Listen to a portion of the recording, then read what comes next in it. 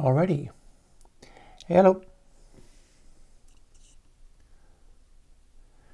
Let us get launched with our live stream for today. We are doing coding, and I got some things to update here and there. So allow me to pursue those things. I got to edit the name of the thing. I forgot to do that before we went live.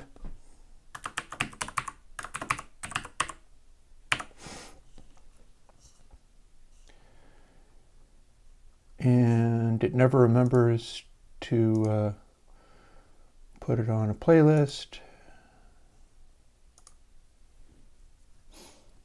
Don't mind me just fooling with stuff.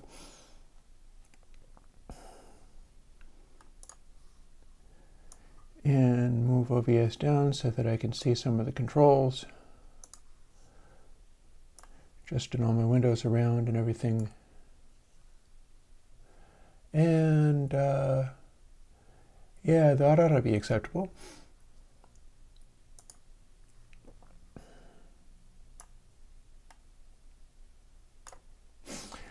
Hi.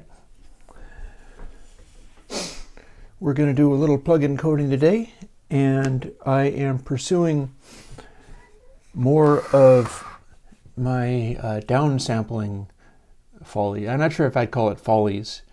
Being able to make this stuff work at higher sample rates is pretty important.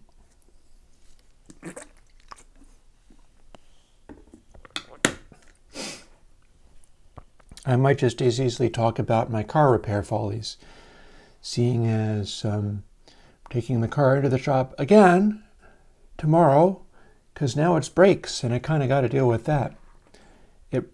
I don't imagine that that's going to be a particular hindrance to other stuff that I'm doing, like the Airwindows oriented stuff. Hey, big music.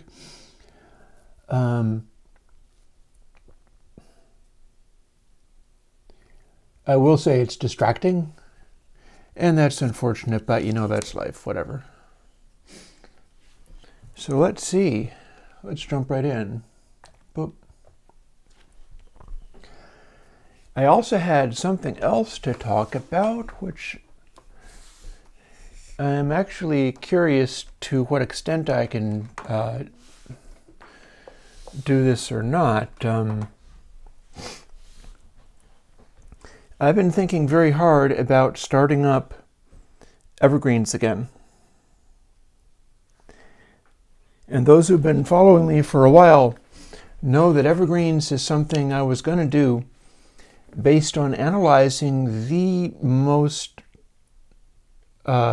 effective, successful hit records of basically all time, kind of in order of their general awesomeness and cultural effectiveness. Problem is, I started out with the White Album. You can't do that. There are a bunch of albums that people can put on YouTube and do things with. The White Album is not one of them. You cannot do analysis. You cannot play off of the original vinyl, the White Album. That is not a thing that can be done. They will knock your butt off of stream before you're even finished live streaming it.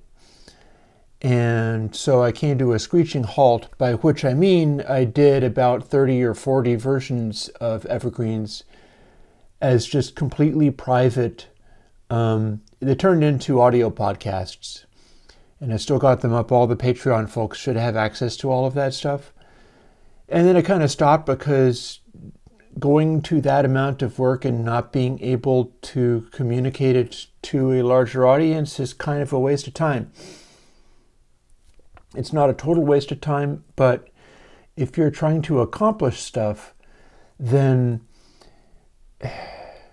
you're missing the mark if you're not communicating to the larger audience.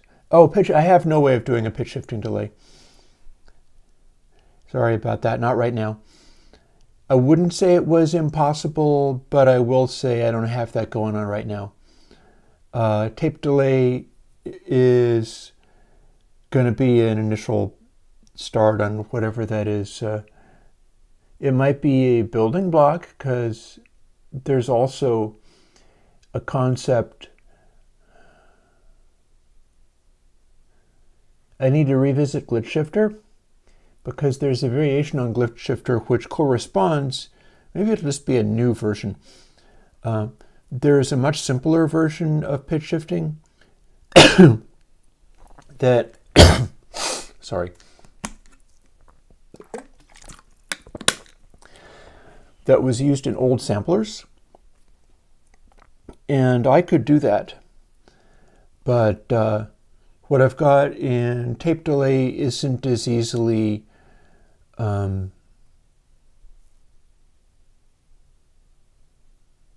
I don't think it's as easily associated with pitch shifting.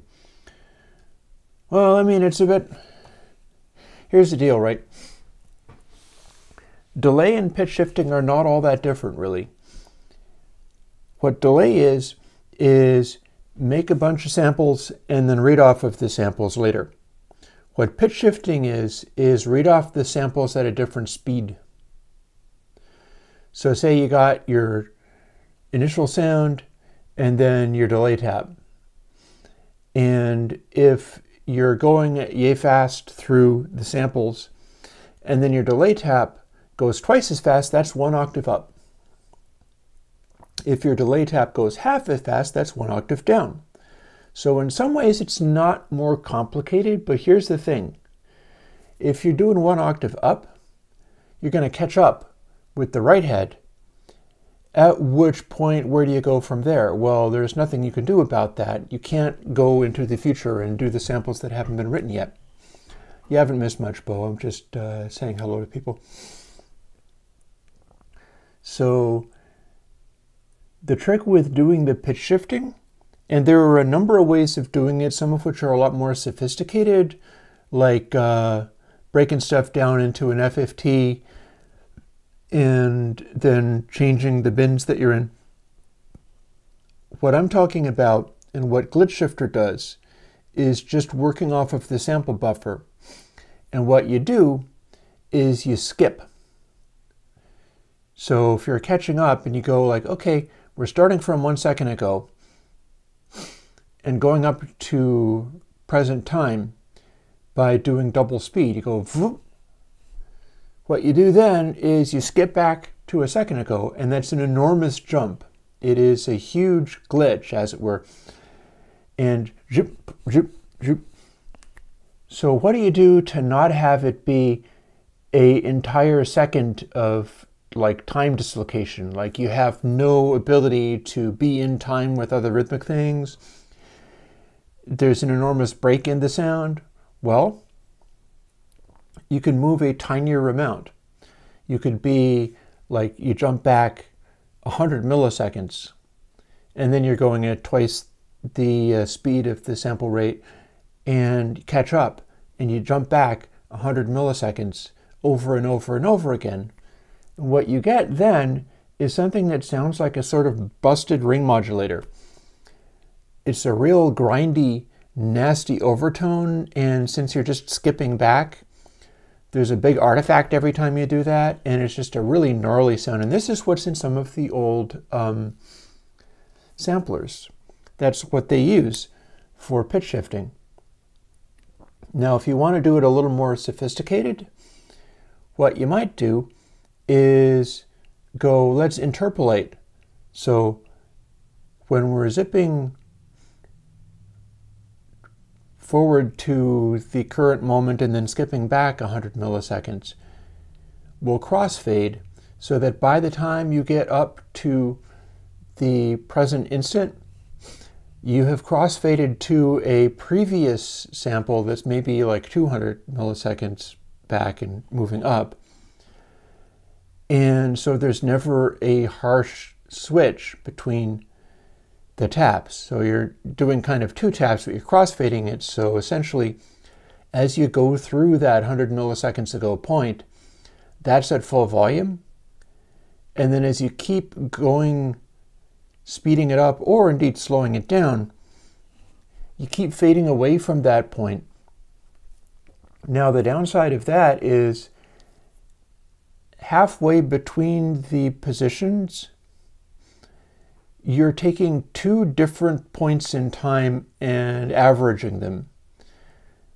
Your technique of crossfading means that part of it gets blurred out.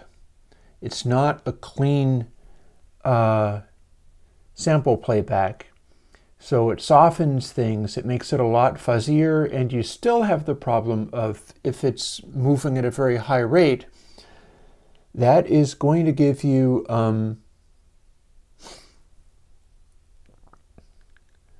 better time resolution on your pitch shift, that it's going to be more accurately positioned as far as rhythmic elements are concerned relative to the rest of the mix and all.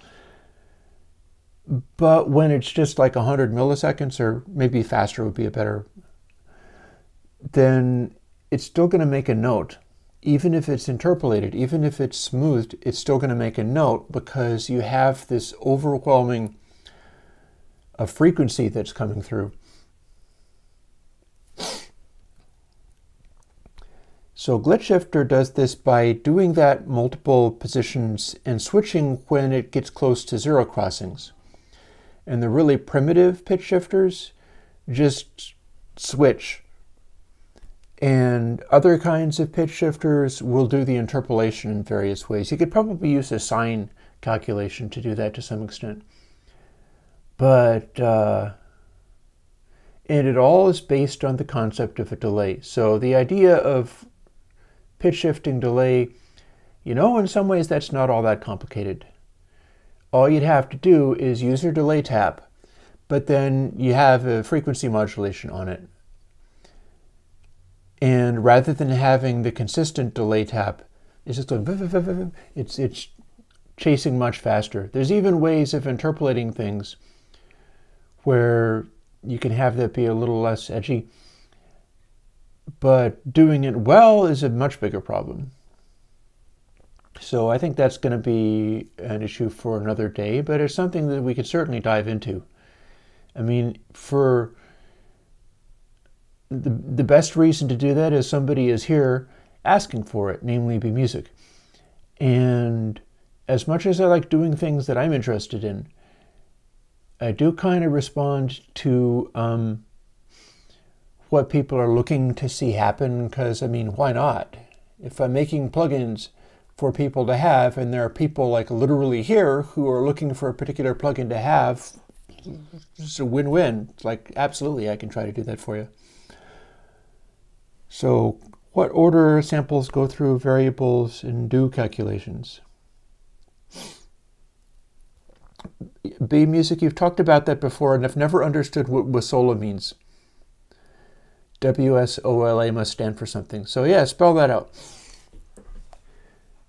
Meanwhile, as far as tape delay, let's dive into some of this stuff. This might also be my way of answering Bo's question. This is a weird way of doing it, but tape delay is old and needs to be updated.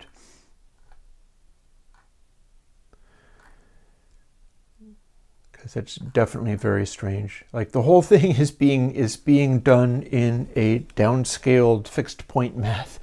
It's weird. Oh, well, hang on. Let me open up something else then. And you're not actually looking at this, so that's fine. I'll switch it over momentarily. Let's open up a really old version of channel that's hopefully going to be pretty simple. Except for that's a VST. How do I get that there?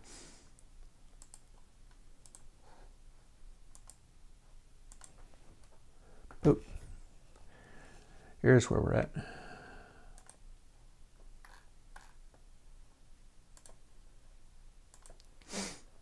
So oldest channel. Been through quite a few of these.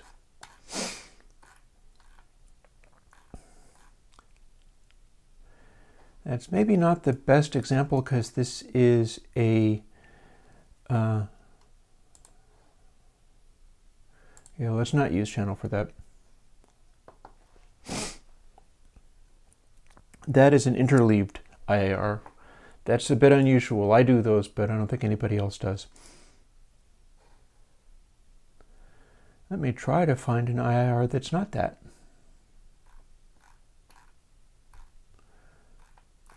I think I have one in Macity. Macity is very simple.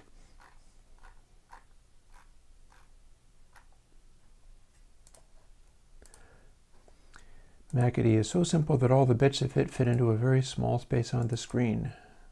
One of the yep, we have IIRs here.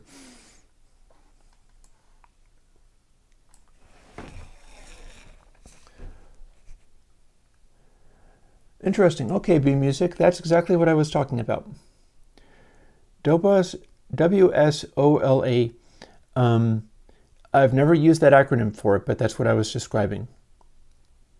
So if you're doing a pitch shifter and you need to crossfade between two different points so that you don't have a nasty skip, what you're doing is you have a overlap when the two different ones are overlapping, and you're adding them together. I don't know where similarity enters into that, though.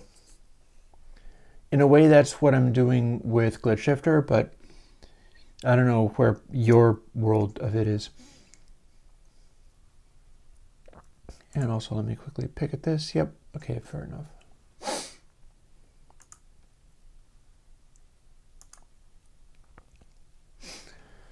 So what we're looking at is Macity.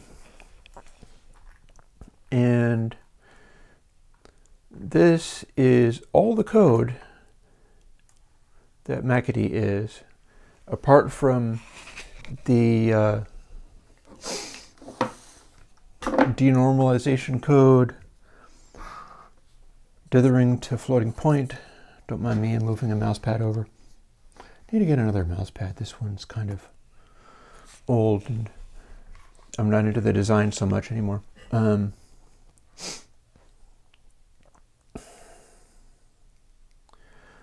except for hang on. No. This is everything that is inside Macity. And these are biquad filters, which are a lot more complicated, but this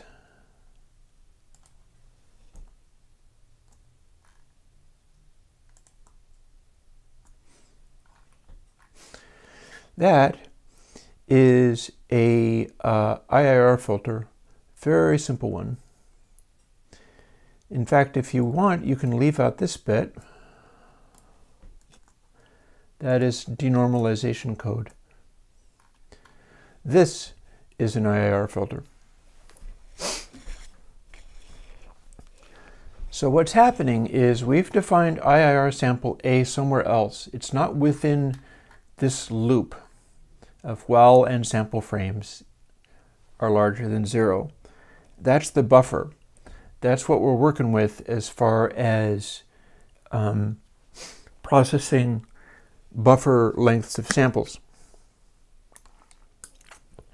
We're going to get handed a little pile of samples this way, and we step through them along the lines of n sample frames, and minus means it's getting smaller. And then source P is getting incremented down here by n-num channels. But IIR sample A, which you'll notice is the only thing that is not input sample as far as a sound sample is concerned.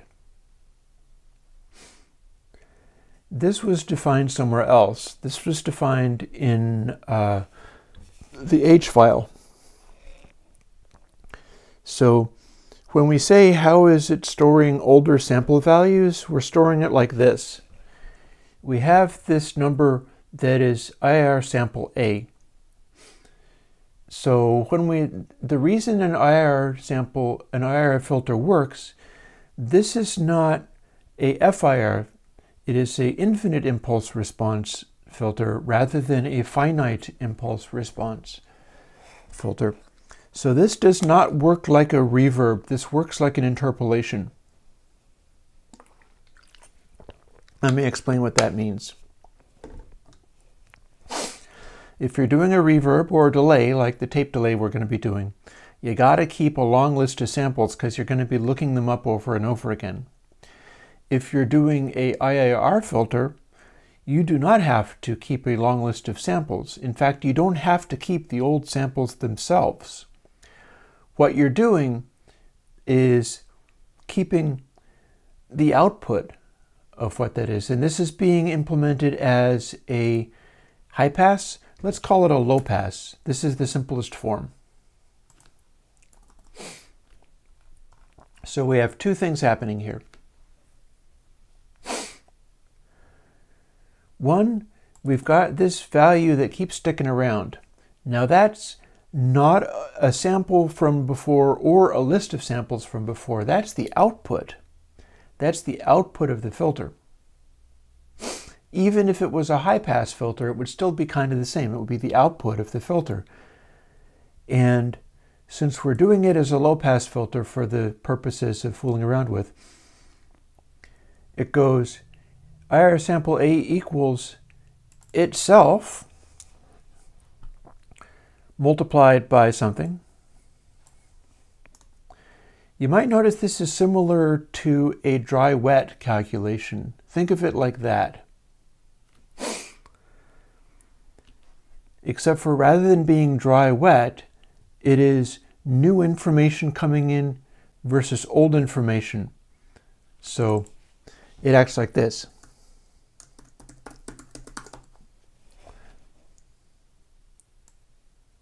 I'd better not hit save, otherwise it'd be a pain in the butt.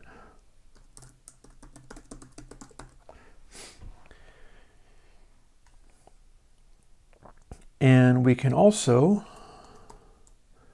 show that as two things.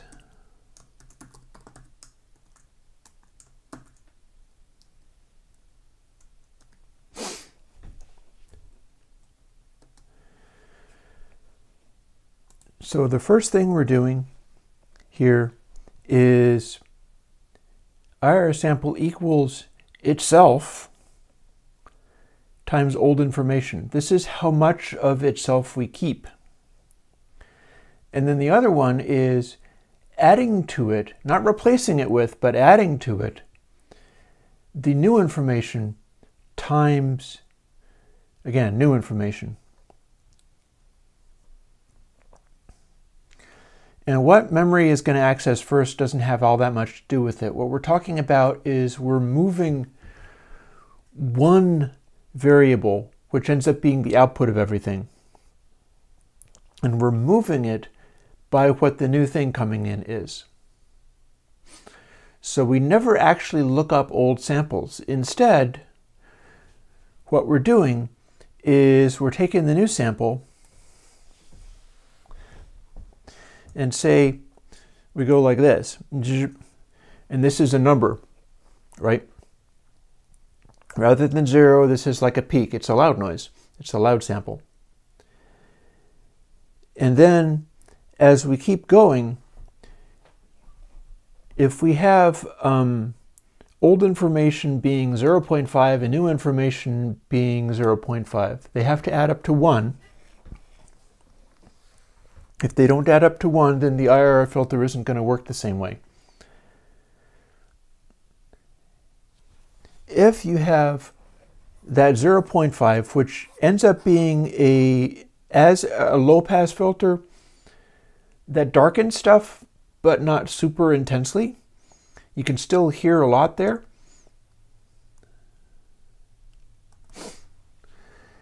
You do another sample, and let's say we add 0 to it, like the new sample that coming in is silent. IR sample A is now this.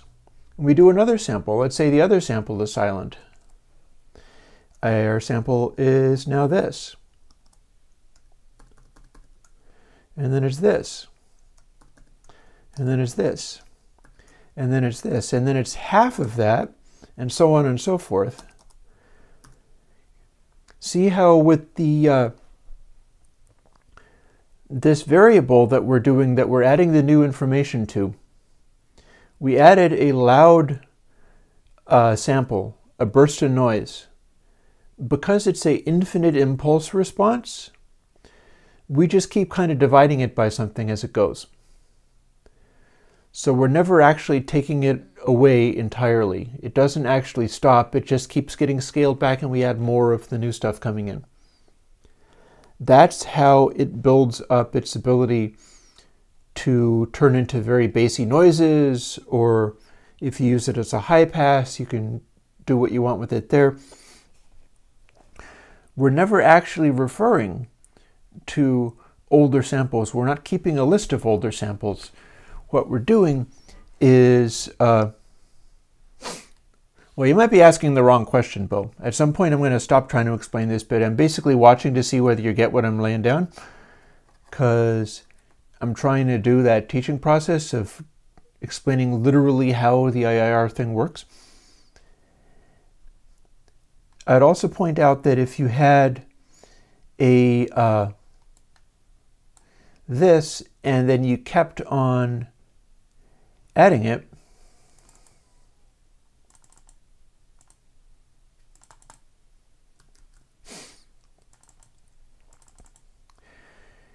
your old information was that, and the new information is the same thing, and they are both adding up to 1. Each of your new samples wind up becoming the same.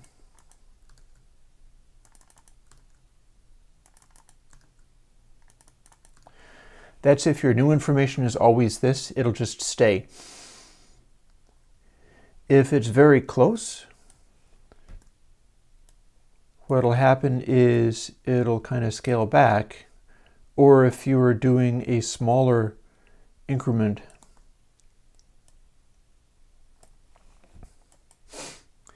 you'll have a kind of fall off. The idea here is IIR doesn't have to refer to older samples. It doesn't actually have them on tap. It's just dividing things. Okay, cool, we're done. So next thing, apart from, do not save that, thank you. So combining two different length filter, well, infinite impulse response, the length of those is infinity. There is an infinite length. So I'm not sure what you mean by that. You got to explain a little better.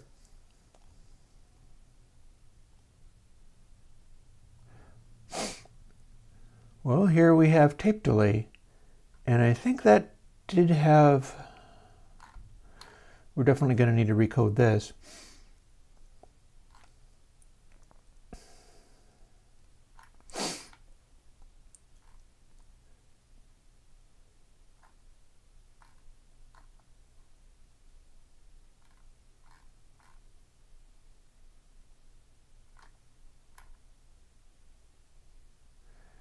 I'll figure that out later.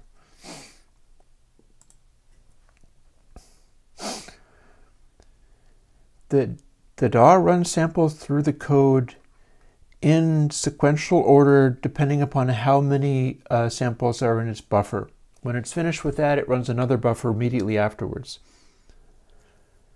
So your question still doesn't make sense.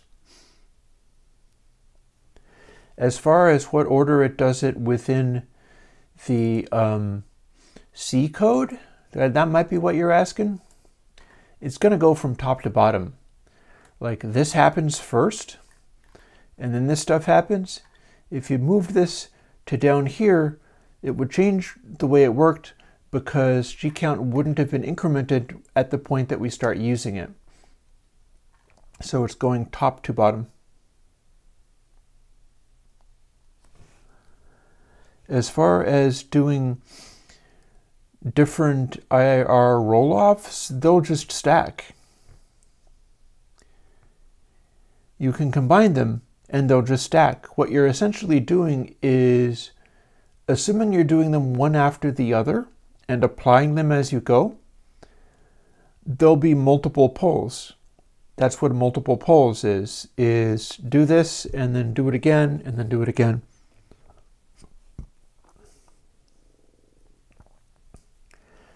Now, if you're interleaving them or doing something weird with them, that's a whole other story. But on the whole,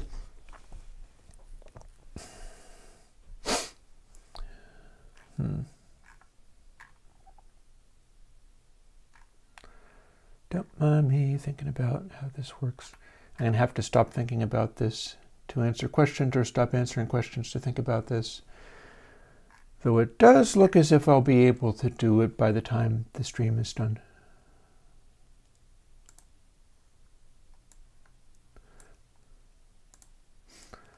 Let's actually start doing some of the busy work.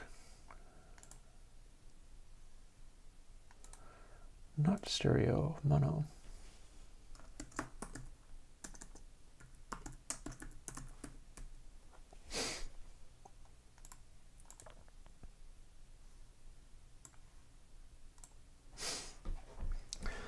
It'll be nice to get this updated because this is definitely one of the older plugins.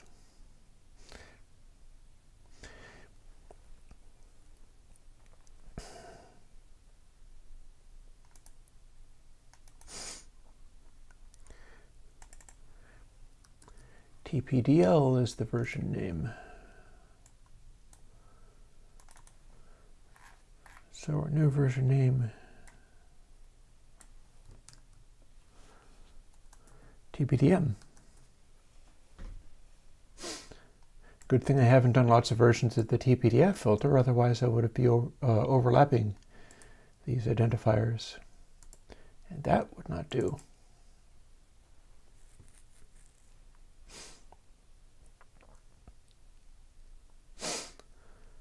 So this is an interesting way of doing this. Is definitely going to have to be rehacked. No question about that.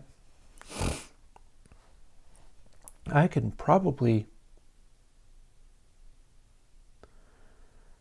do a fair bit of this differently, but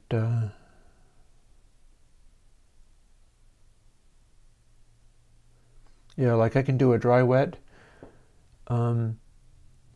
in much the same way that the reverbs and things use it. That way, if we can boost it to a certain point, and halfway we have full volume for both.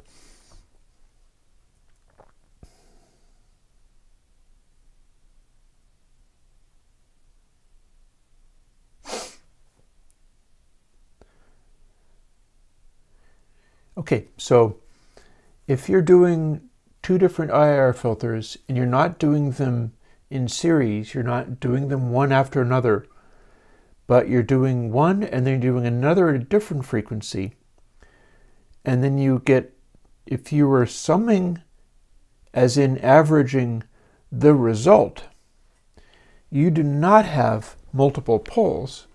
What you have is a blend between the other two. And that's valid. That's something you absolutely can do. Capacitor does something like that. I think it does. Not sure if it does. As if they're simple IIR filters, I'm not sure how much you actually stand to gain from that, but if you are simply doing the average of the two outputs, what you're going to get is a filter that is never steeper than the steepest of the two. The curve is going to be just sort of like the one line and then the other line, and then you draw a line between the two lines, and that's what it's going to be.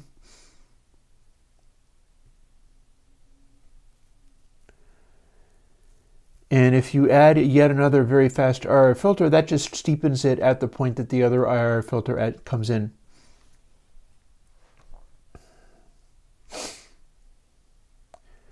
Now, if they get summed and averaged in some kind of more complicated way, rather than just 0.5 for the one and 0.5 for the other, like if that's getting frequency modulated, then a whole other thing might start happening. It all depends.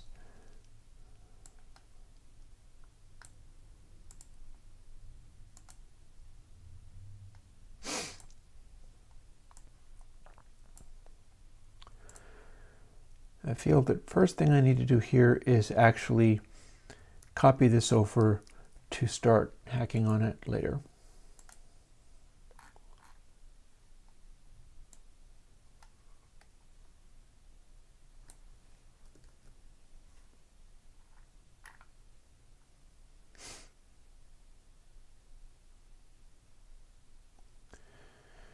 Okay, well that might be worth looking into. I'm curious enough now that I'm going to take a moment and peek.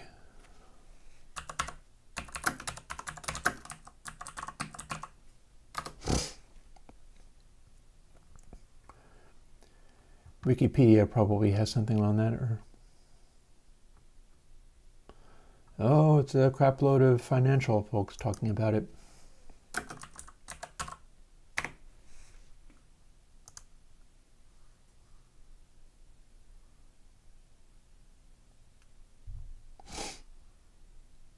Ah, alanhall.com. So the guy that did this is actually writing a little paper on it.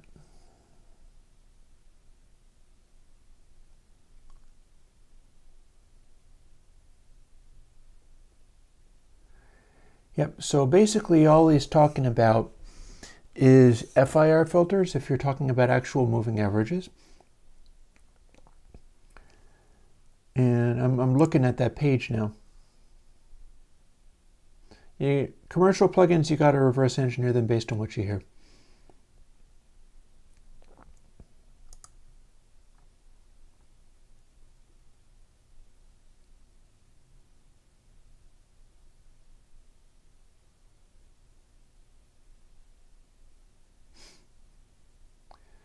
So I'm now reading up, Bo, on what it is that you were looking at. I might be able to make better sense of it. I will note that we are not, what Hull is talking about is not IIR filters. That's not IIR filters. That's complicated averages, much like my average plugins.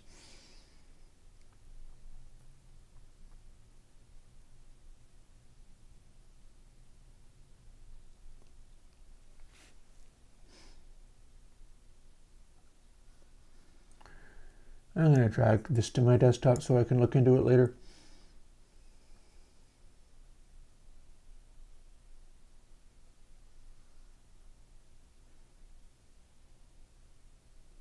Maybe we can look into this one next week. I can look into it a little bit and we can see whether we can make a filter plugin of this.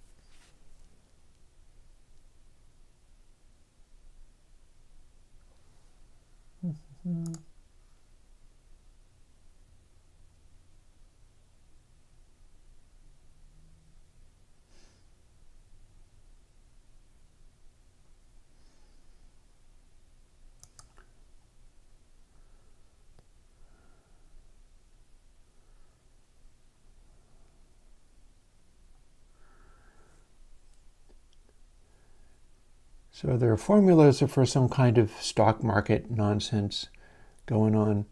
And but that's just basically another programming language for principles that we're already familiar with.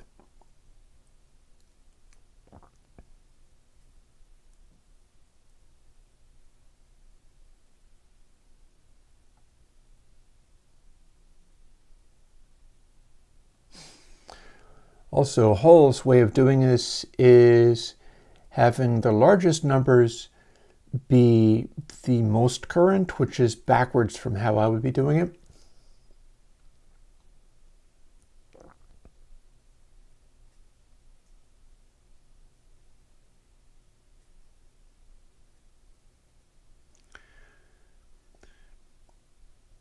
So what he's doing is having two different, and remember, averages also have funny characteristics as far as tone quality is concerned. You get a weird nonlinearity, a weird dip in the response curve. As your rectangular average starts expanding outwards, it starts acting weird. And that's going to be happening with Hull stuff.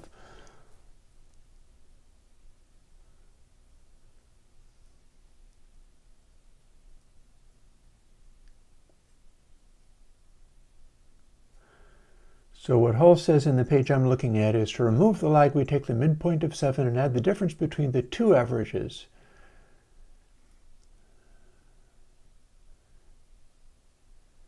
So what he's doing essentially is some of this stuff is going to be changed around anyway, so I'll just use it as a scratch pad. Boop.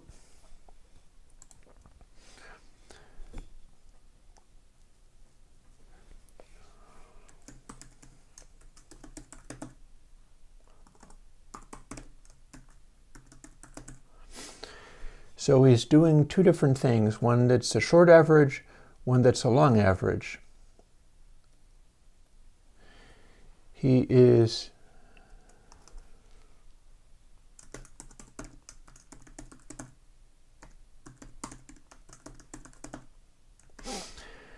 taking this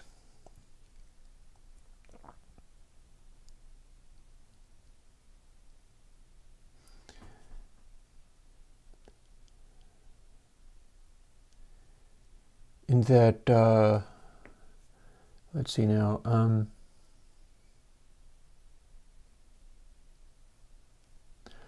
so basically him doing this way means that all of the averages, all the filters have to be slower, because what he's doing is adding an additional high frequency enhancing factor that's not actually realistic. So that becomes like a wave shaping thing, honestly.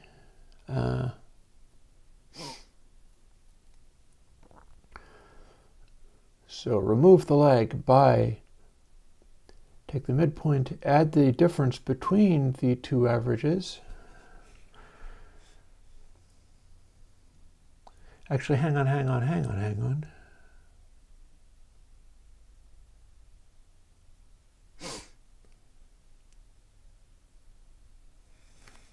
I got this backwards.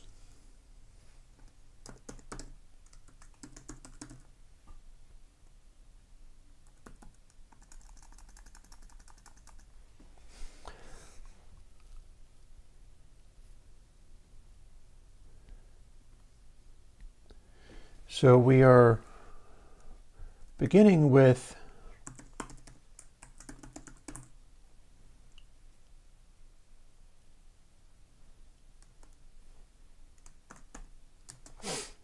that's it, I think. He is taking short average, which is a smaller section, and adding the difference, meaning the shorter section minus the longer one,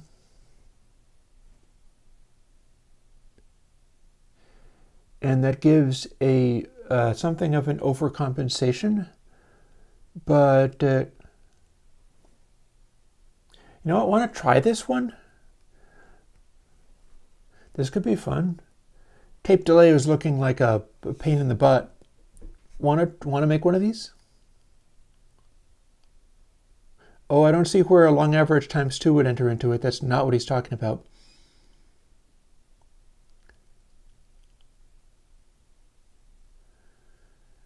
So he's doing curve smoothing, but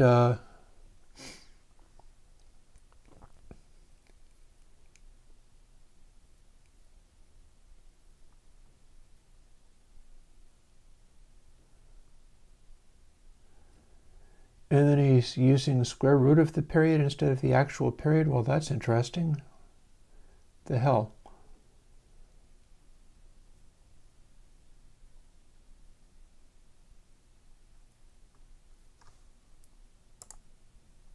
Oh, Bo's excited. Oh, what would I recommend to mix soft drums with continuous long cymbals? I have no idea what you mean. Like, what's wrong with soft drums combined with continuous long cymbals? Why would you need a plugin at all? Isn't that fine? If it's not fine, explain what needs to change about it, and I'll tell you what you would do. And Bo, one thing about this is that this is not necessarily great phase response.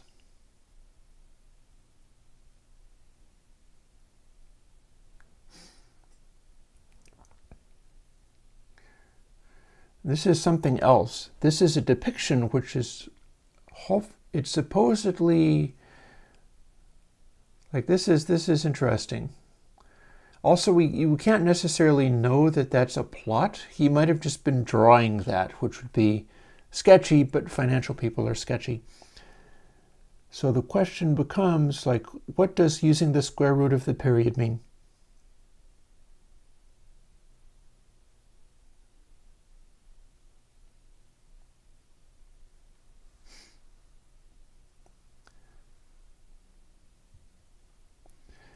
Yeah, well, do the symbols sound smooth, Lorenzo?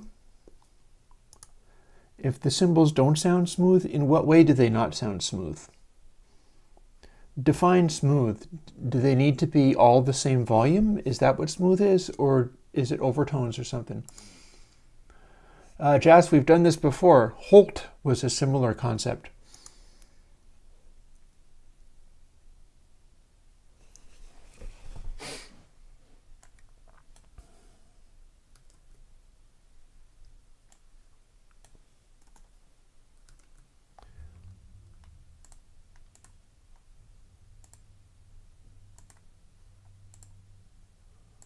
And done, dun, dun, dun.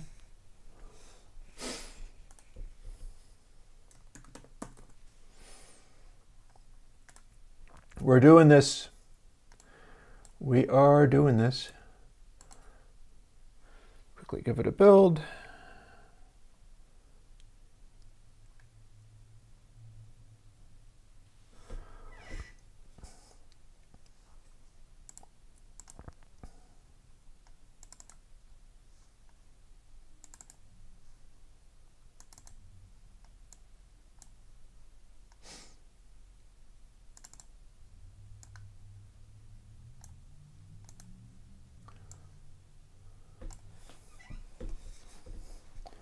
Alrighty, Lorenzo.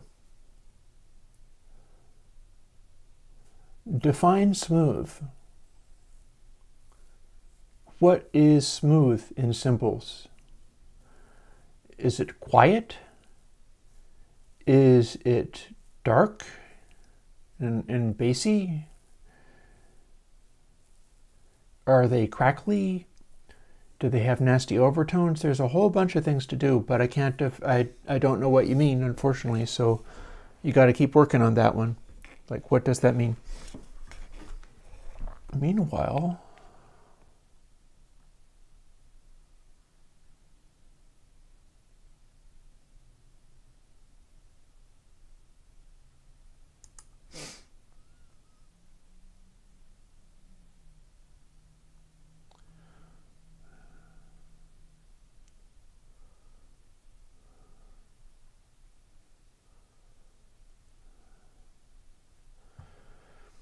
so it looks a little bit, Bo, like three different averages. Let me scroll this down.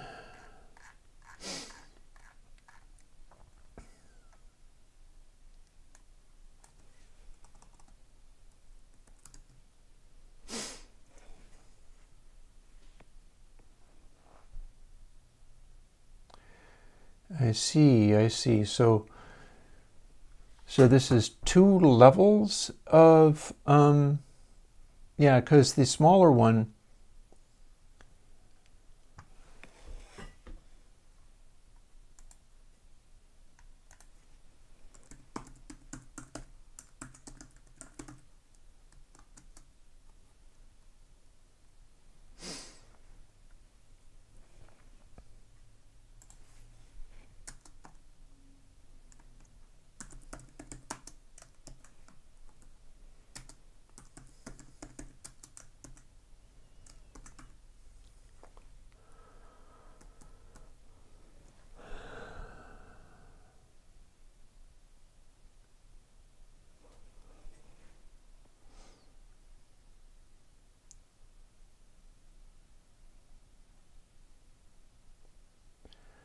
I'm beginning to see where he was at with this. And then, let's see,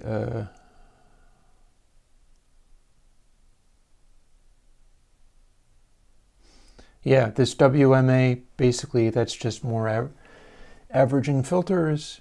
So we need two averaging filter sources, but one of them's being used twice.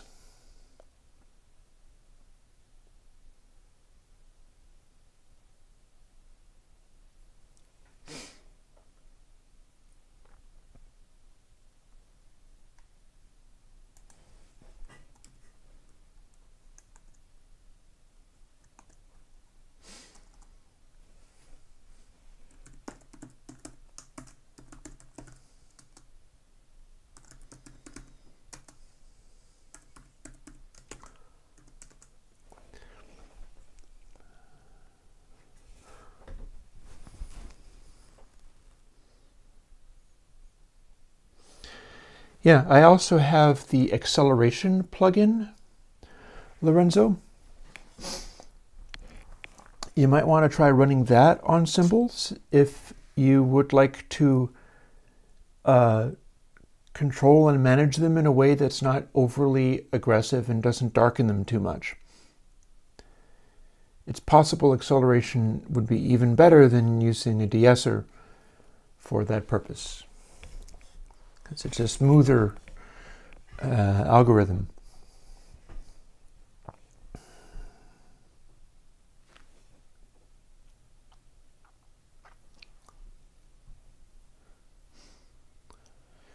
So essentially, when Hull says, pity I can't copy from the other computer.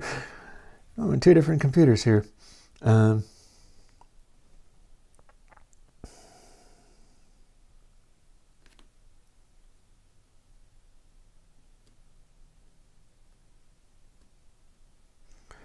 No plans to make a granulizer. That's not to say it's impossible. I just have no plans for it.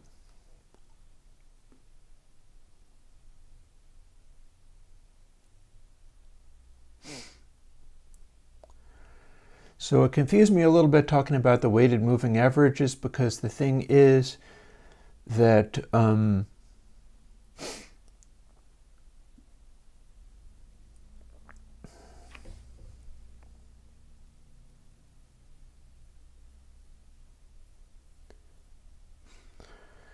this is not really like combining the two averages. It's behaving as if the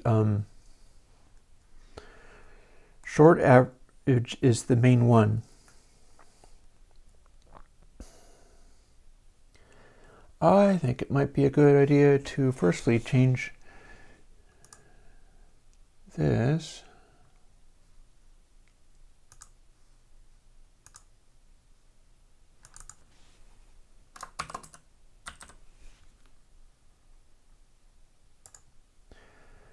Our title is now Airwindows Coding Hull, because that's what we ended up doing.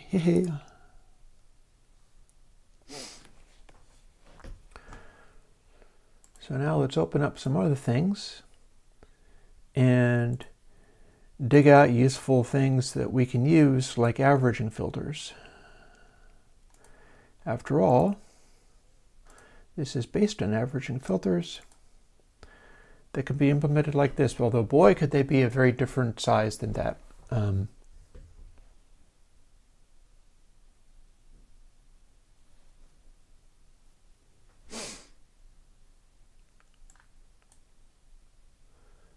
Let's take some of these and start putting them into Hull.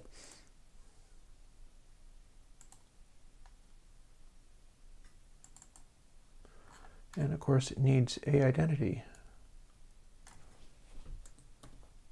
That was easy. My window is open beneath your chat. I shall move them over.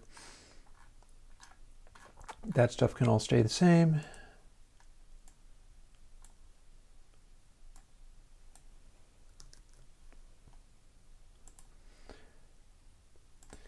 Might update this to long double land.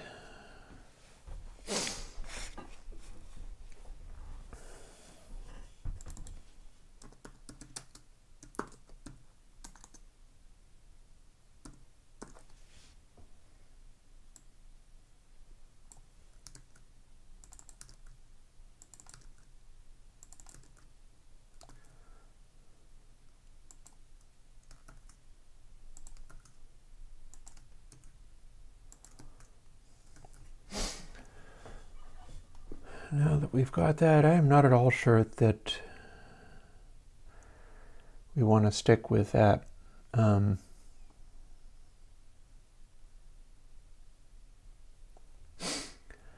Well, the nice thing about a granulizer is that it could come out of other things as well, like do the base work on it, and another day might produce one like that.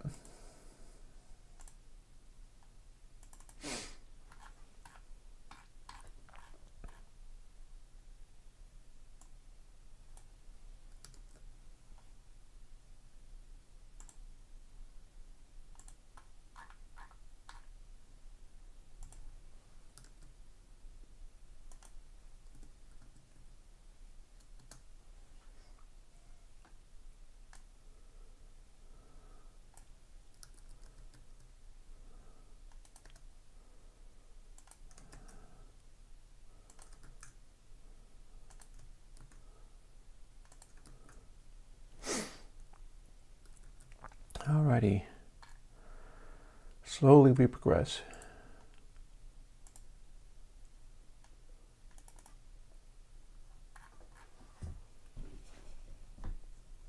Hey, Priska.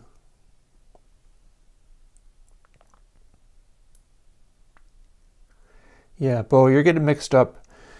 The square root is only representing how long the average filter is. And we kind of need to expand the whole scale of all this, although that is awkward.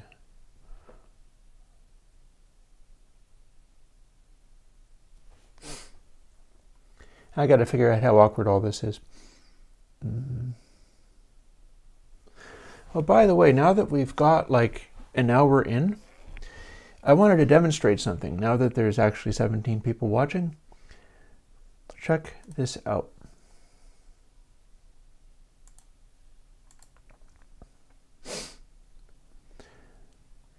I've been buying CDs. And as you know, you get CDs and stuff, and for instance, if they are recent CDs,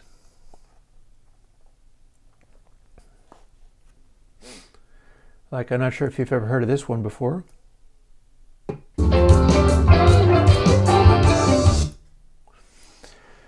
That is a band called Transatlantic Progressive Rock, folks. And it is an album called Empty.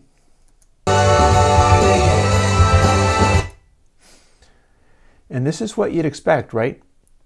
When you have a commercially made CD. This is called The Loudness War. I can play this. I love the music on this album. I can play it in the car. And it's really annoying because it makes my speakers like distort and everything sounds congested and unpleasant. I want you to see something. You can see that this is an album that I bought. I have this CD. Yep, yeah, this is Empty. Let me show you something. Ever heard of Depeche Mode?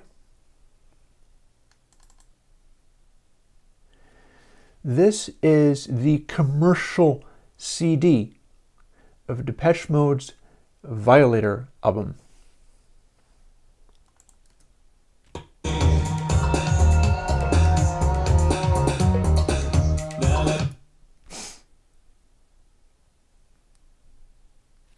Let's see, what else have we got here?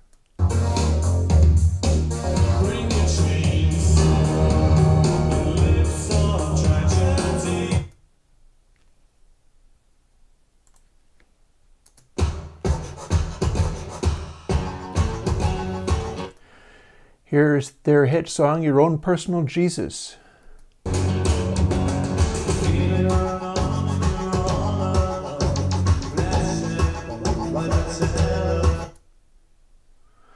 Look at that waveform. Same deal. None of these samples are reaching 0 dB. Here's the sample that reaches 0 dB. It's in the middle of this song. And a hell of a good song.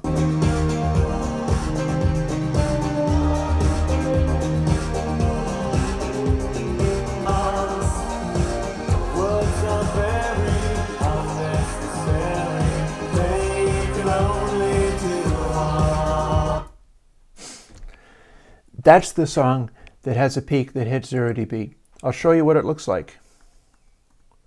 See that? The spike up there?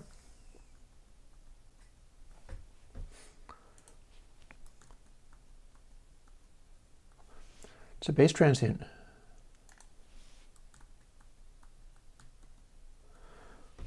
Looking pretty normal, huh?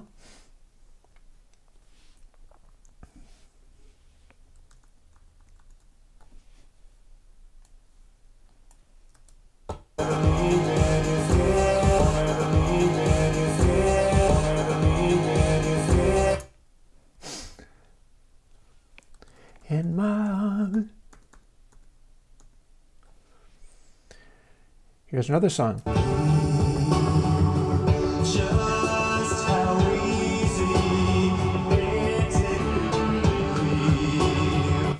Here's a little quiet bit.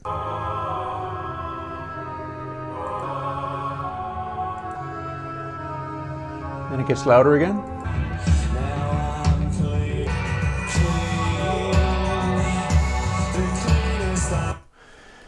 This is the album where a bunch of electronic musicians were like, I give up. This is better than anything in the world. I can't do as good as this. This is incredible. And this is what it looks like as waveforms. You know, crank it up and damn.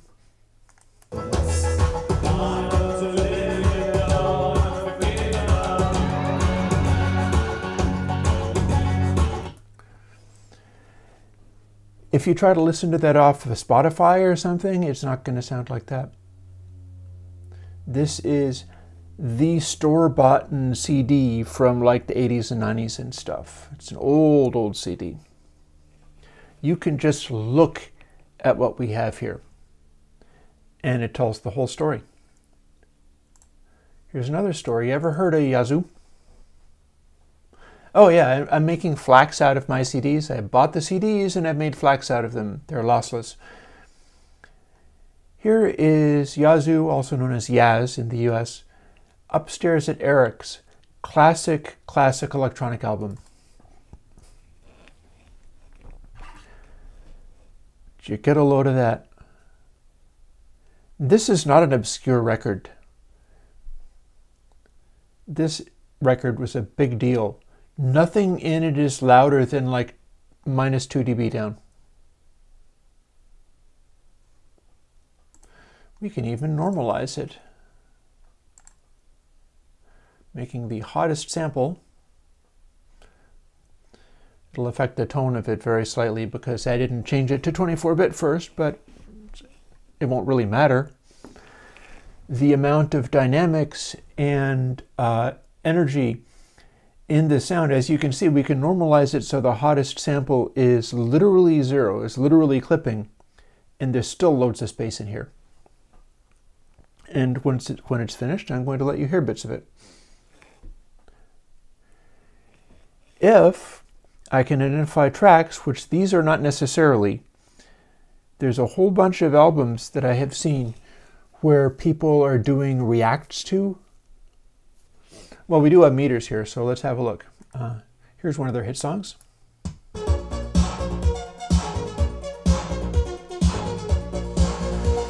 You can see most of the LUFS is under -12. I can also measure it. Here's another track.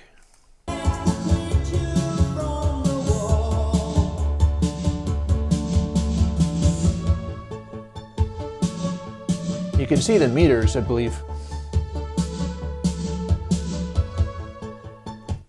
Another track. I think this was their American Head.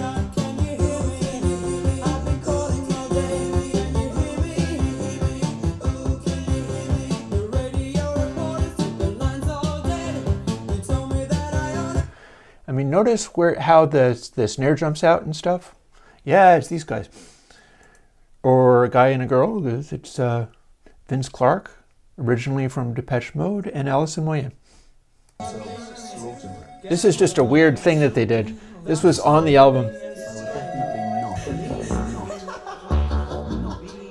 That's just them being weird.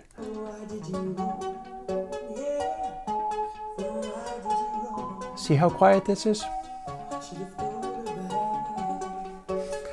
Let me... Yeah, you can still basically see.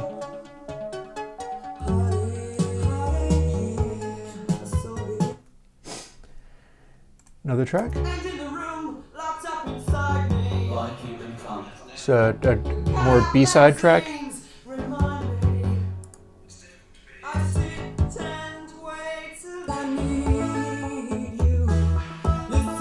Here's one of their bigger hits.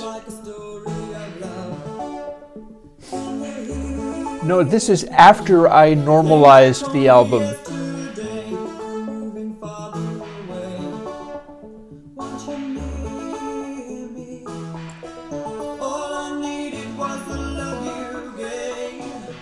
The louder voices, I'll show you what that song is. I like it a lot. Second to last song.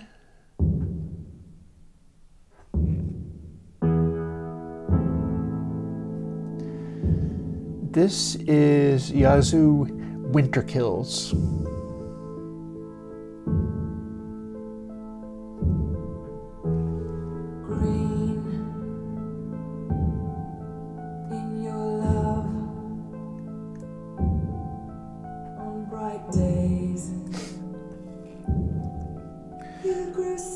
You notice how it gets a little bigger in some places? Check this out.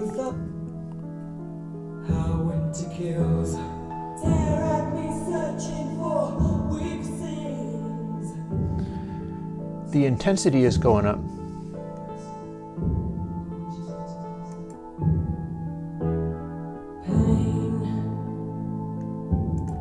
Tears are delightful.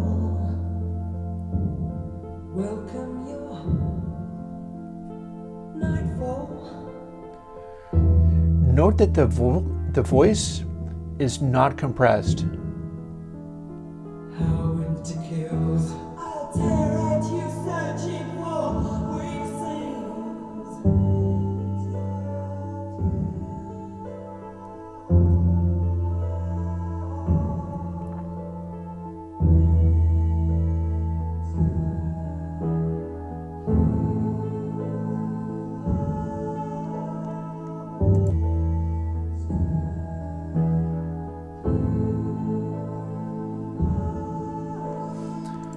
Kind of builds to the end here.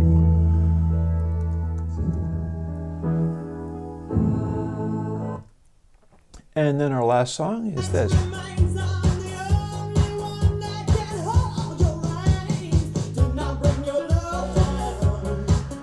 This one starts out with a loud snare.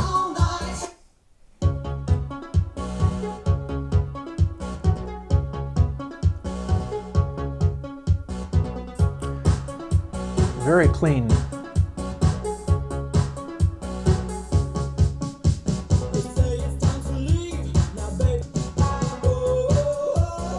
Actually, I think maybe there was another one that started with a loud snare.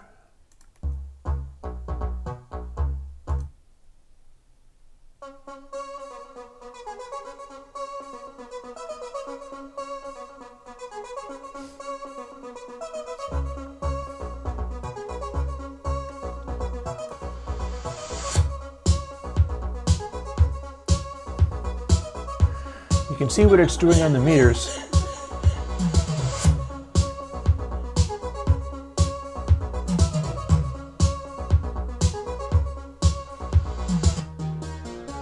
There's one in particular where the snare came in loud as hell.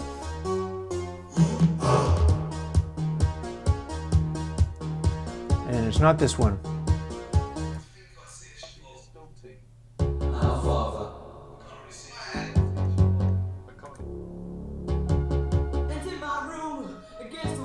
Yeah, this one's called In My Room. Yeah, listen to how loud that snare is.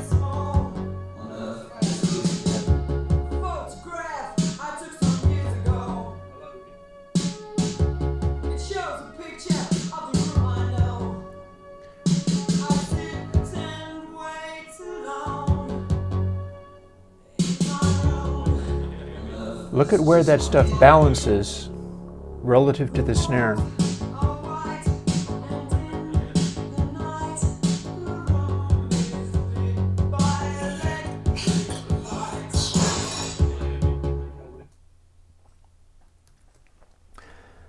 that's what I wanted to show you before we get back into Hull and all.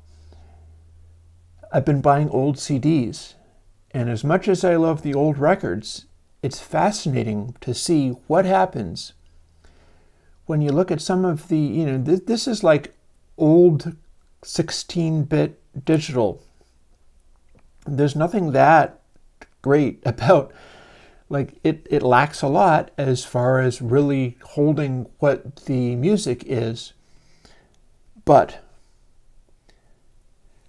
some of those old 80s and so on CDs did in fact do a really good job on the dynamic range. And you compare it with modern digital releases, I need to start doing those evergreen things. I would be able to do that with, and I'd like to get more in the way of measurement and metering and stuff online first. But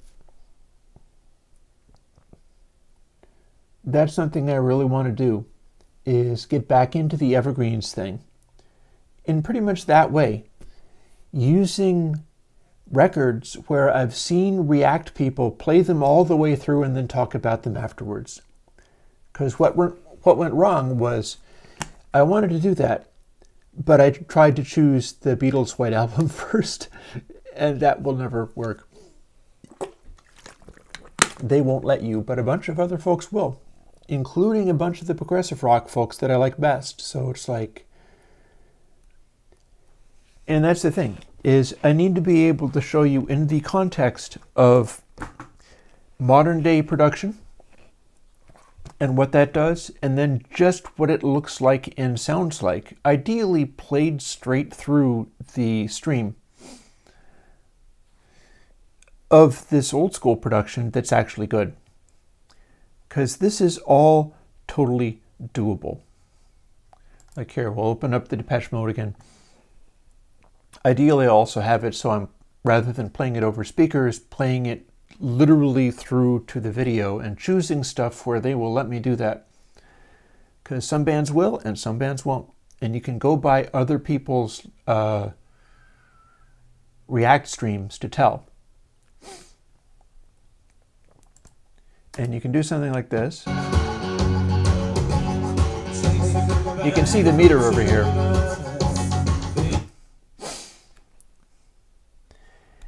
And I need to be able to explain things like, here is this. Some of those percussive noises are little zwippy they're kind of like Zox boxes or 303s. There's a chirp from high frequency to low frequency.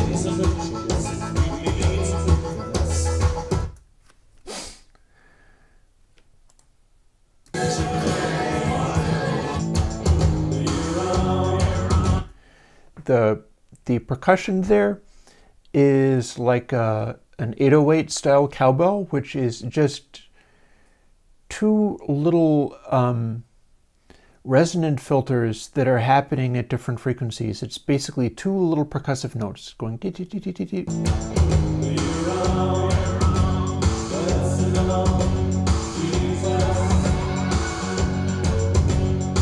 can hear it kind of going dee dee dee dee dee dee dee dee dee. And this entire song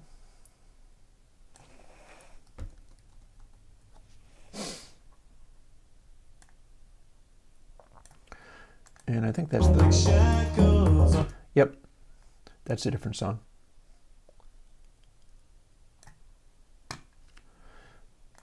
Also note the intro, you might recognize the intro. Or not. Look at how quiet that is. That bing bing is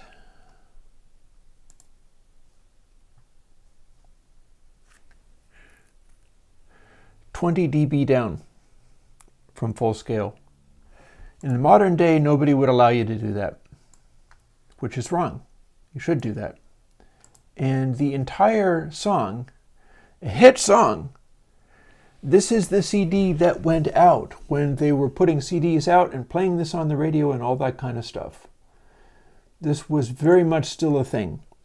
This is what it was when this was a hit record. Off the CD that was being used, and this is not significantly different from the record that came out. And the peak amplitude is minus 1.62 dB down or minus 1.12 dB down, period, over the entire song. None of the samples clip. None of the samples are limited. The maximum RMS is always lower than minus 13.68 or 14 or so. Average RMS is closer to 18 dB down. I think I have LUFS, but if this was LUFS, it'd be 19 dB down. This is stuff to learn from. This is back when they were filling up stadiums. This literally filled up stadiums for Depeche Mode. They sold cajillions of copies of this, and people left their homes and went out and watched them in concert because they were that thrilled by what they heard here, and this is what it was.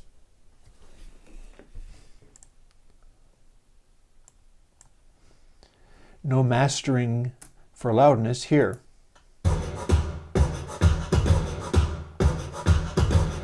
Here's that bit in the middle of the song.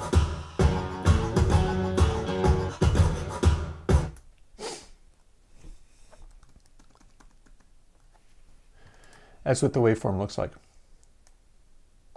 On a hit record that drove people to go out and go to these folks' concerts, they were filling up stadiums. They were the biggest electronic act out there.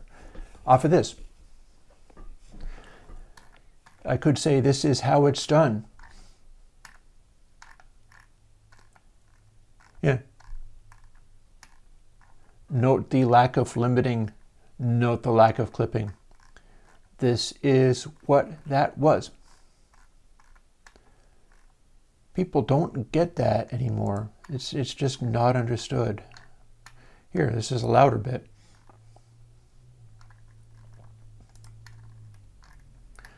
That's a bass hit. Bass hit gets kind of loud.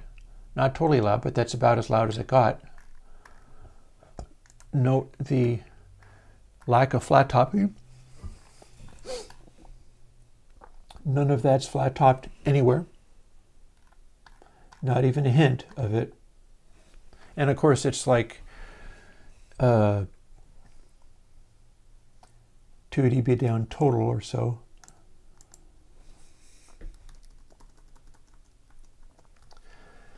What that loud bit sounded like in the wild was this.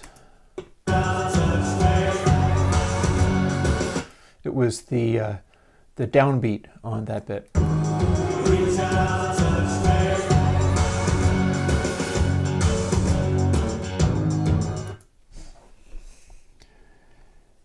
Oh, no. This is not the digital remaster. This is the original one.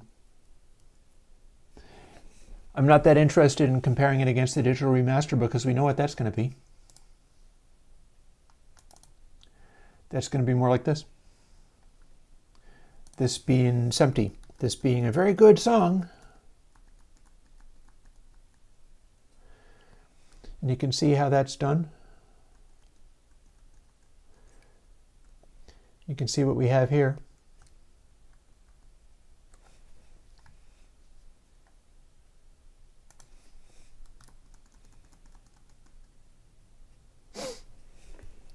The digital remaster is going to look a lot like this. It's going to be this sort of thing.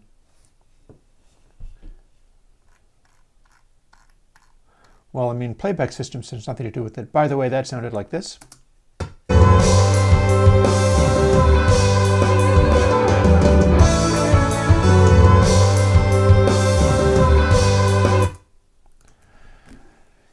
music is all fine, but it's mangled, it's destroyed. So yeah. And playback systems have nothing to do with it. What I showed you in Violator and Upstairs with Eric's will sound better on anything. Anything. Especially modern playback systems that can go louder than they used to be, or modern playback systems based on Class B amplification, which is more tube sounding than they used to be. Yeah, there's a lot to be learned here. But yeah, I just wanted to show you that. Kind of wasted a little bit of time doing it, but hey, no matter. Let us start trying to throw together a whole.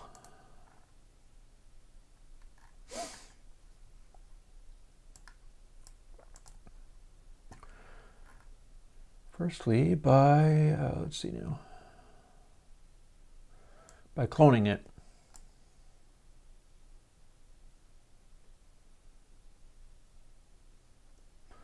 Nah, let's just grab all that and go.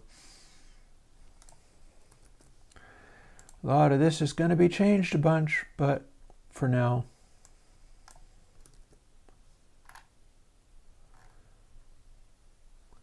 Let's see, 1 and 2. We're not going to be using. Actually, that would have been fine. Didn't even need to comment it up. That is being replaced. This is going to be the same. That is being replaced. Might have done better to take the other average plugin, but whatever.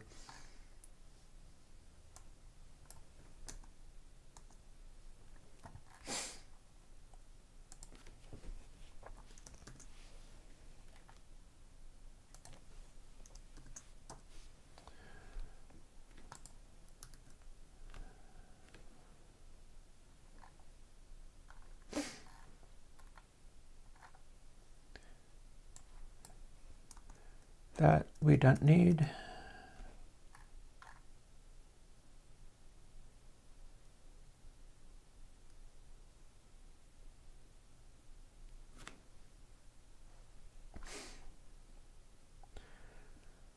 That we don't need.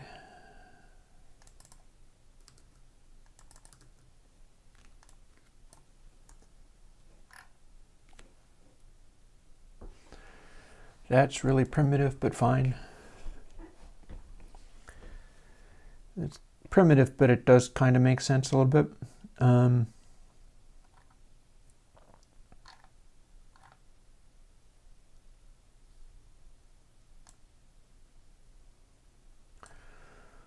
Those we don't need.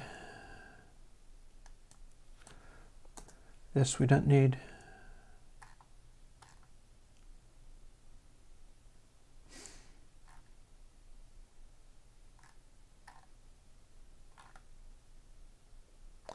That's a redefined thing that will cause us problems if we don't fix it. This, I usually like to keep it the same word length.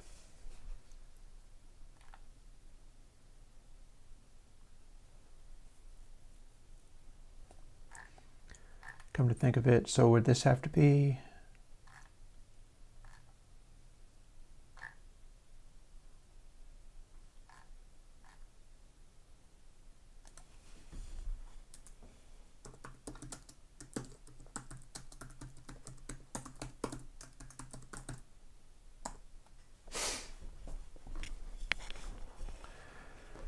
Trying to get it so that at least it'll run.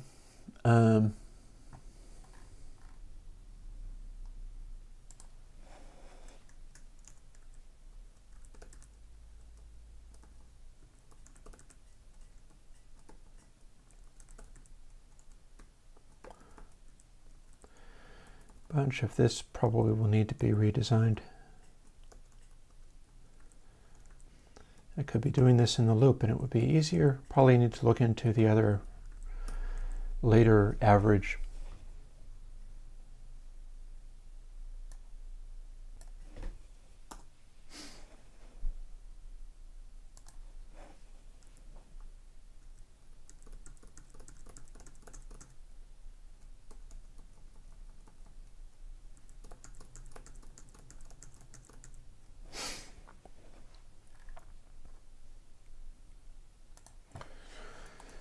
So for darkening it, this would actually work.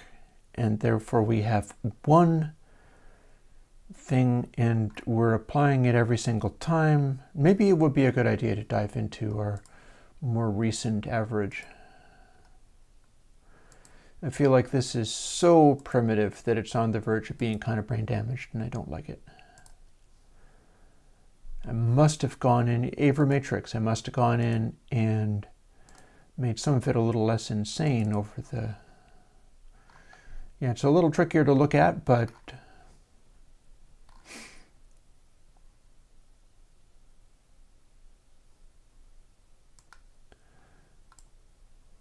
that does actually work.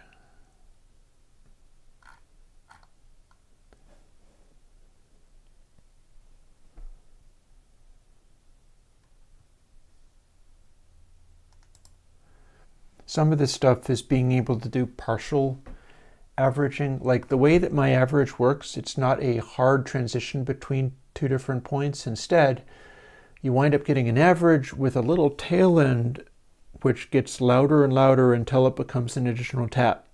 So much like the bit crushers that I do, it is an analog style one. It kind of lets you do 2.5 bits or 1 1/3 bins of averaging. Bins isn't really the right word, but whatever.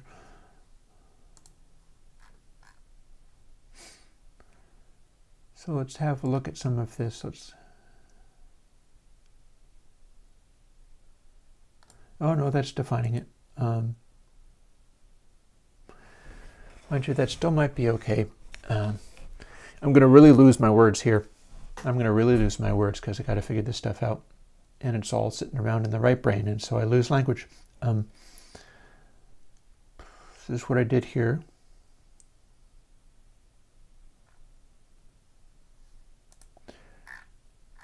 Rather than do this,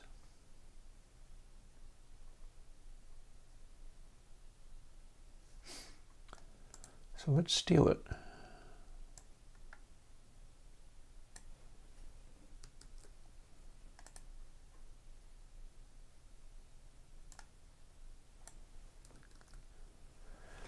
That becomes that.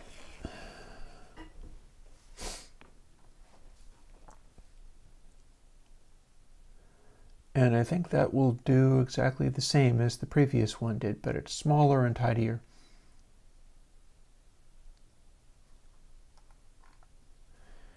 Quickly build it to see whether I even have all the variables I need.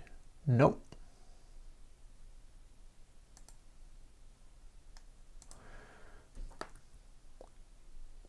Some of this is pretty straightforward though.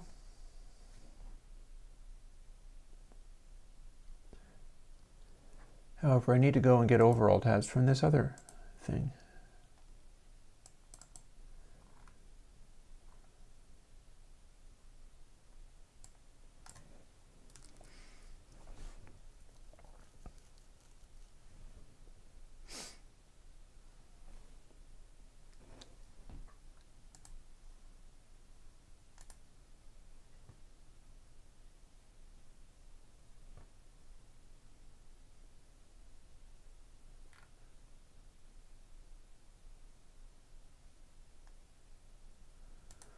So let's see, this was an unused variable, so we can replace this with what that is and see if we can make it build.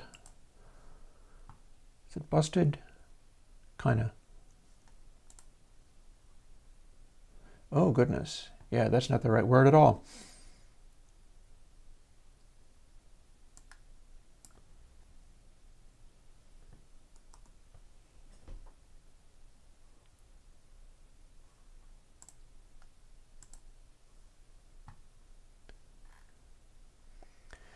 Okay, that builds, and that probably works. And so let's see whether we can get the other stuff out of Avermatrix, but simplify it.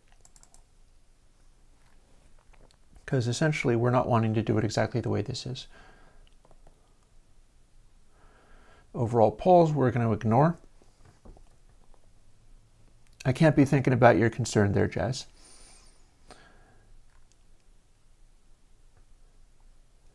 Same with that. Well, the trouble with B music is that on like an Apple II, that would be significant. And in modern processors, it's not actually going to save anything. They're so set up to be able to do these loops and things that sometimes you gain rather than lose.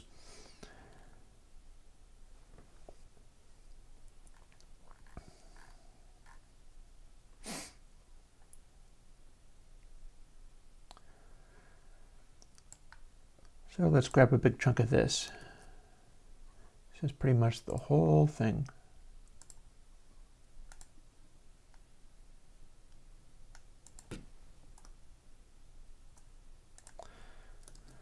And we'll stick it in here.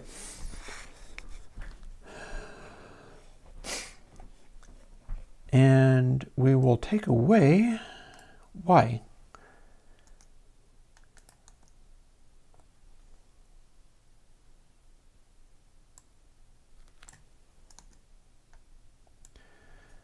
Because we don't want these nested loops.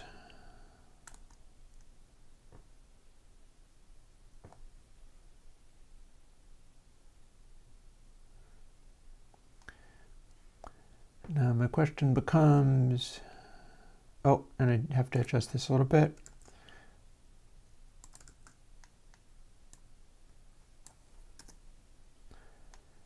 Take that Y factor out again.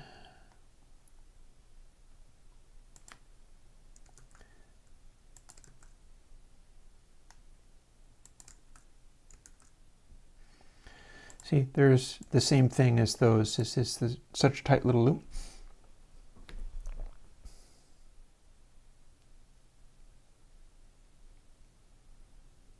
Oh, but breathed air too. Yep.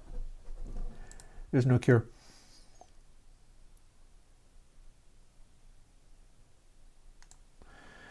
Let's switch this up onto the other line. And let's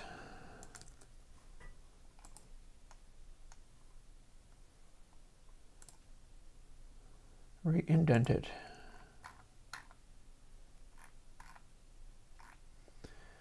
And then this is the stuff we're going to throw away because it was ugly and came from the previous one.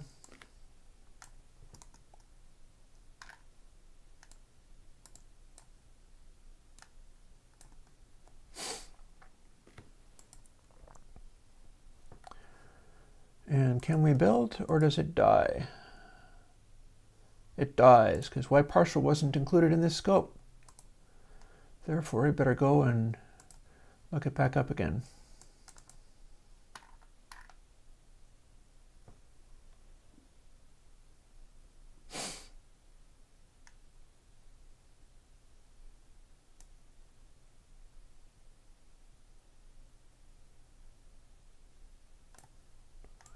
Oh, hello. Hang on. Oh, we don't even need this, do we? This was from when it had the Y factor. That's why it says Y. Yay. Nope, much simpler. This is as big as it is.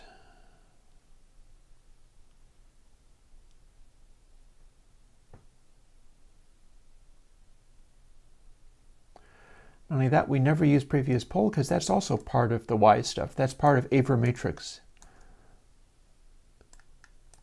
So that can go heck off itself.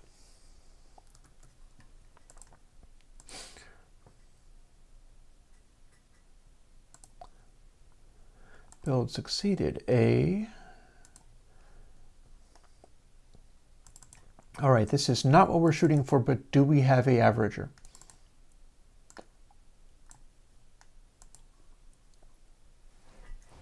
We're going to find out.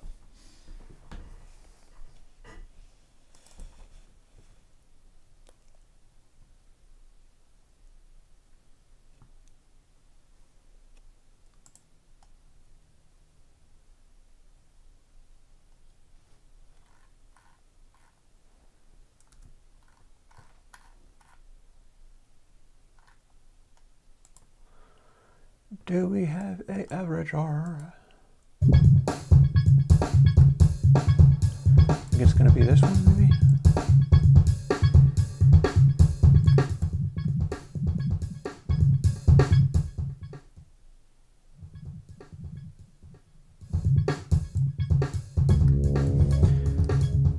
I'm not sure if I believe in this. I don't think it's doing what I wanted. What do we got here?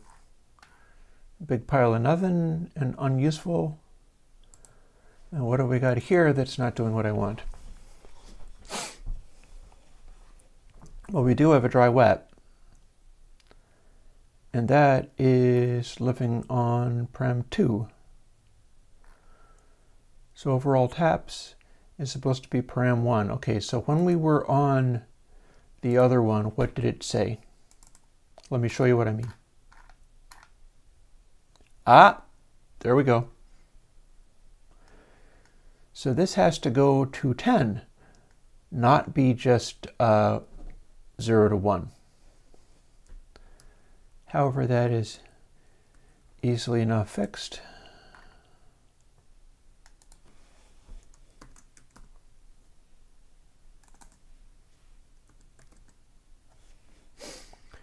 If it had to go from 1 to 10, you can do it like this.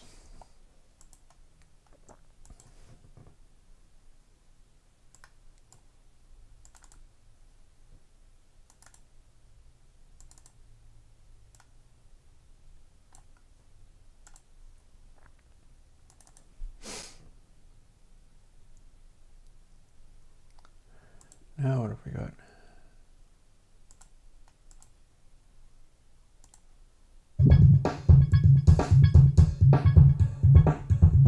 Yep, that's an averager.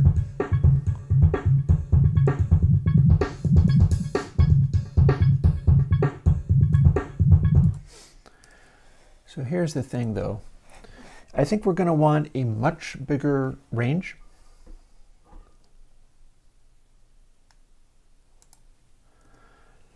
Let's expand it out hugely by a factor of like 100.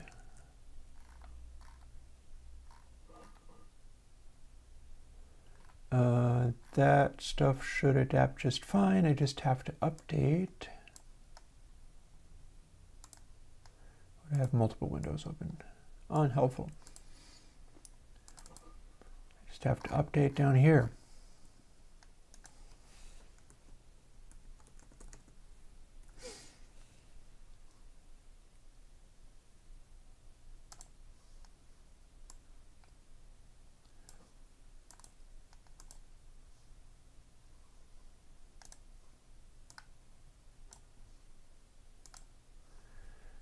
So, did we now get a super average?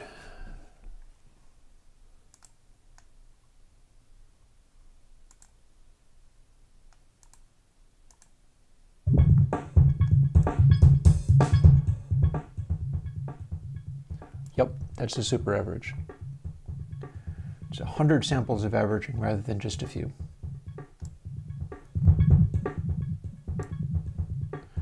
Still base there, but we're losing everything else. Although interestingly, it's not a very steep roll-off, this.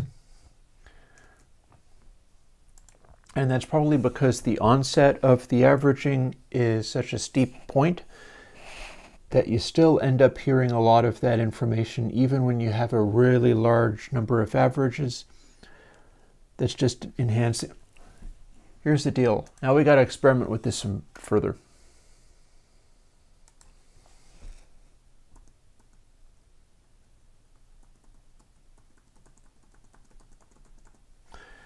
Get those out of my way. So short average, length x2, long average, length x, and then yet another one on the end of the first one.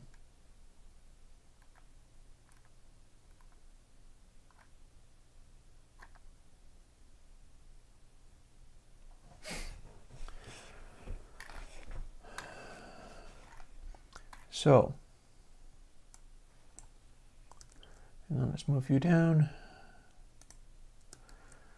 so that it's all kind of fitting into the right place.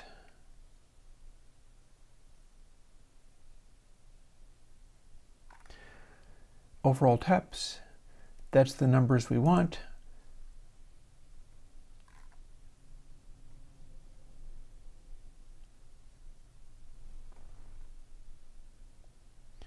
But it's not, Bo. What you're hearing is the edge of the roll-off. This is not a whole algorithm at all. Instead, what happens is if you were rolling off stuff using an average rather than like an IIR or something, what's going to happen is you're hearing like the edge of the big rectangle that is a big pile of samples. So what you're getting is this thing where it enhances the extremely low frequencies, but then as the filter kicks in, because it's an average filter, it has funny artifacts. And the point where you're hearing it sounding like a volume control is because the cutoff, where it's really emphasizing stuff, has gone down so low in frequency. I'm not even sure if I can explain it. I'm not going to worry about that right now.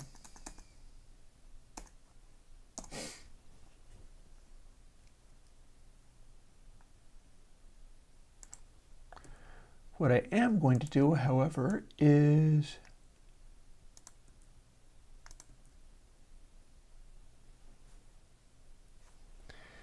make a special version of all of these things.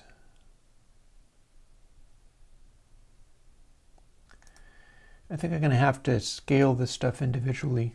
Okay,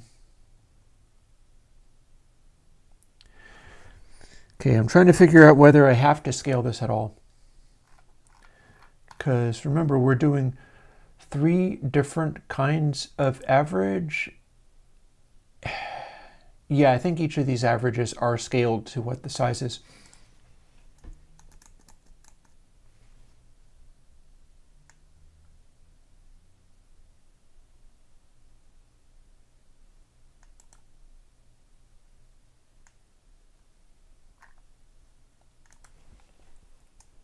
So I kind of get it. I kind of get what this has to be.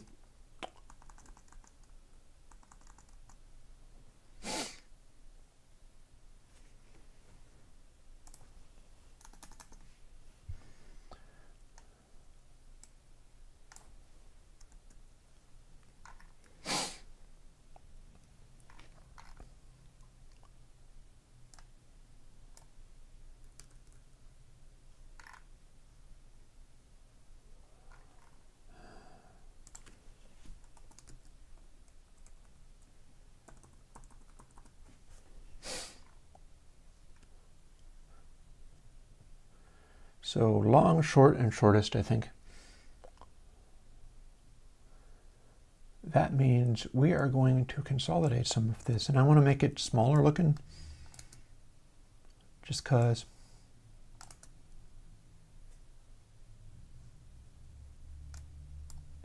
I'll leave some of that commenting there.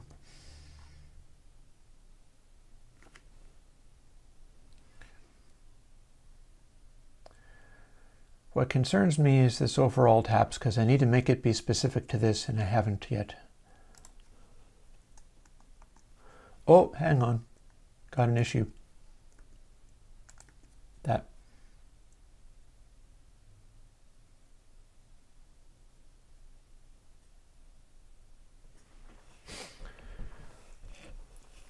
Having made the...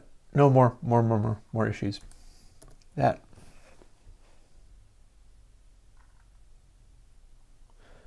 Now let's see what we got. Oh, that didn't work. And this is why.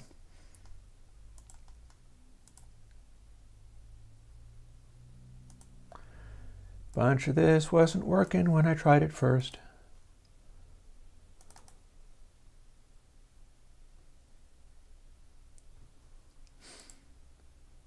Now what have we got?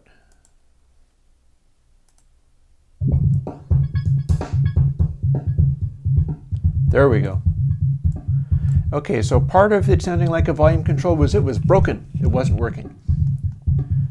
This is what it's supposed to be like. But you can still hear the issues around it. You can also hear the heaviness of the bass there.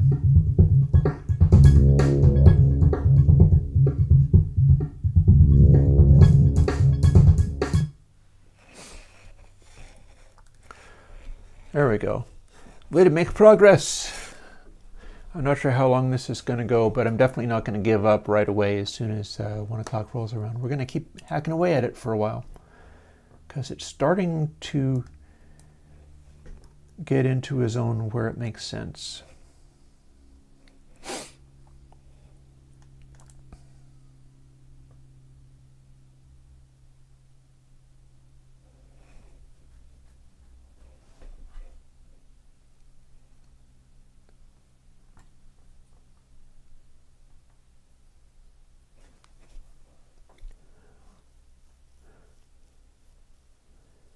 So I can be reusing overall taps each time. I don't have to have a special name for it because it doesn't exist beyond, or does it? Hello, overall taps? No, apparently there is not one.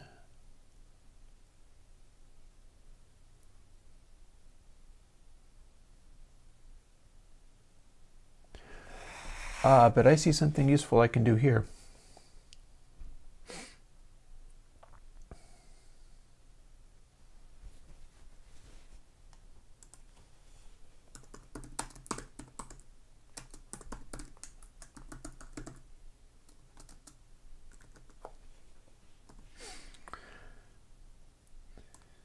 We don't need you. And just for lulz, I can collapse that onto one thing.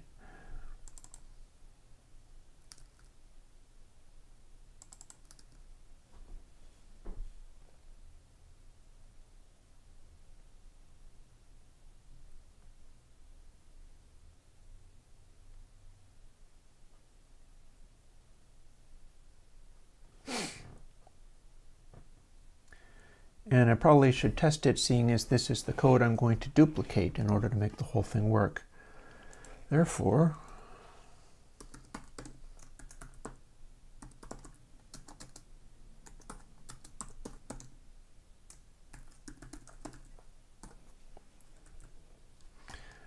so do you still make the appropriate noises, sir? If you do, we are almost off and running, and it is not impossible that I'll have this immediately. What would white noise sound like? It would sound like white noise hit by a big old average.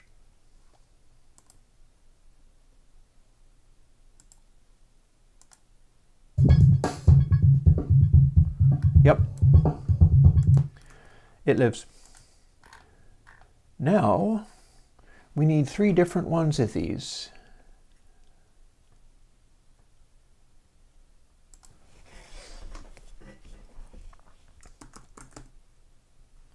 And I'll show you how I'm going to do it.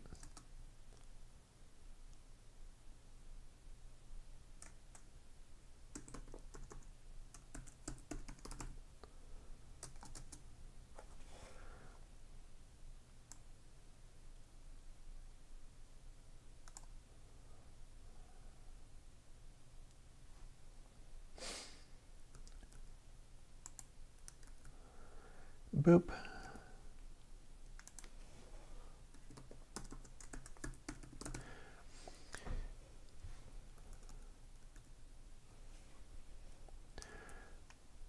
Because we're going to reuse this.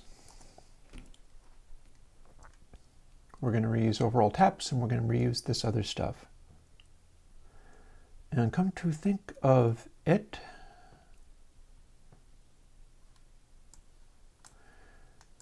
got another quick change to make.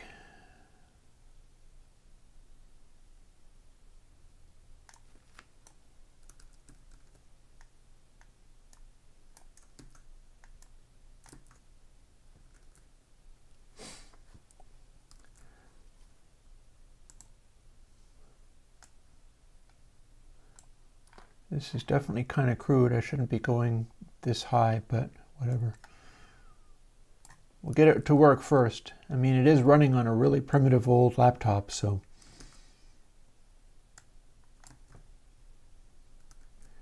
Doing it in a more sophisticated way is left as an exercise for the observer.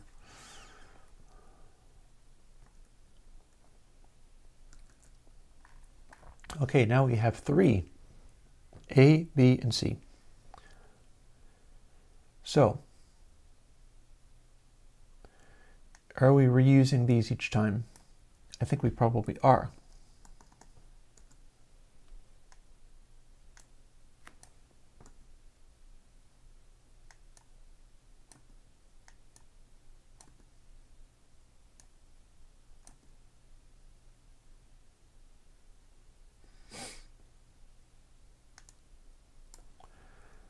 And we probably also don't need that to be specific.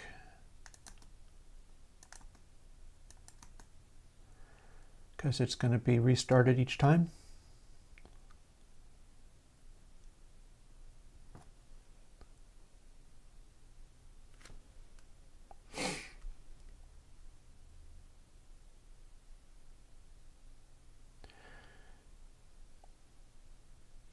I know I'm doing this separately because I started this first and then I made another one and I'm counting this one down and then I'm counting the first one down.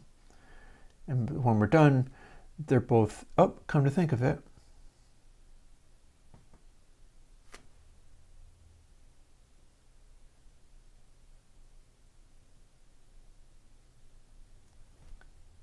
No, I can't do it that way. I was trying to figure out whether I could do float 64 taps equals overall taps equals, but that doesn't actually instantiate both of them. When we instantiate them in a row like that, it is float 64 taps, comma, overall taps, which doesn't necessarily assign them. So this is good enough.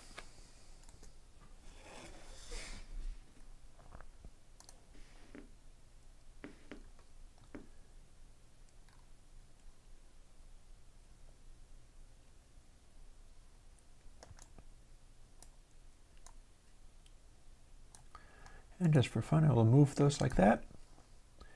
And now, here's what we're going to do.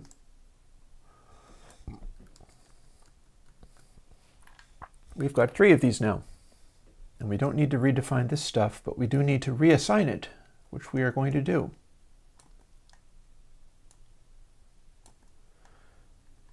So these just start being reuses rather than redeclarations.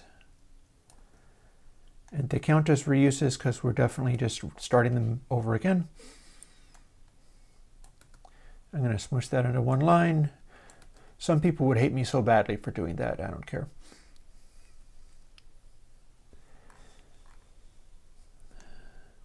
And then let's see.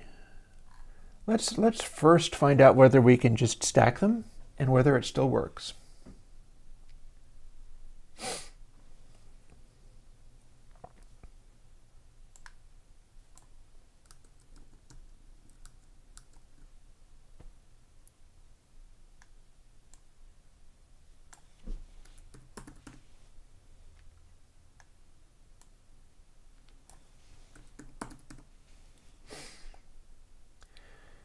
And then shortest average.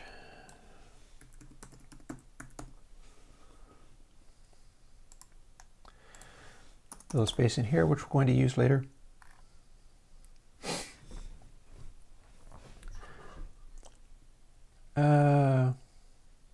Actually, not much reason to not code it the way it's meant to be. Go on ahead.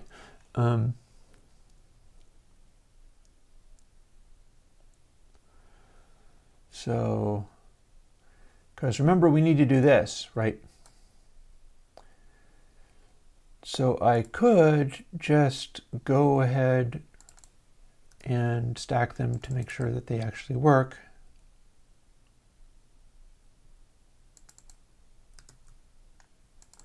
But that's not what we're going to end up doing.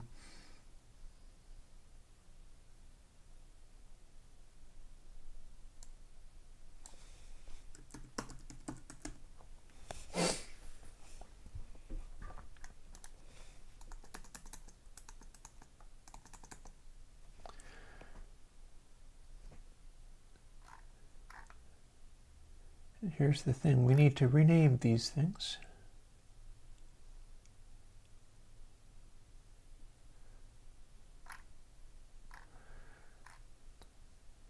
So here's our first one.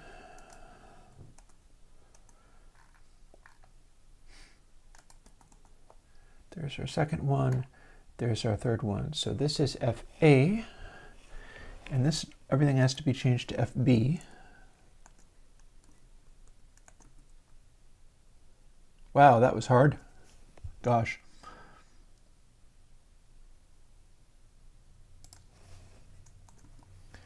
Not much to do there.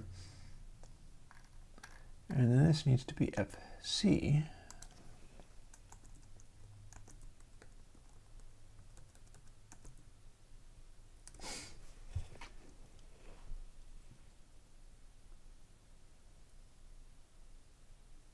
Ah, Jazz, you're the one that wants me to do everything in floats, right?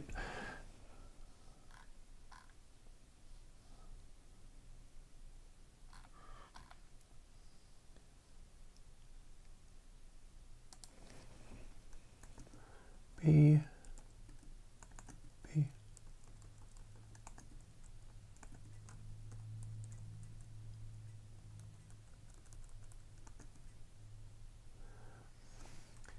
And that appears to be all the places that those arrays appear. C.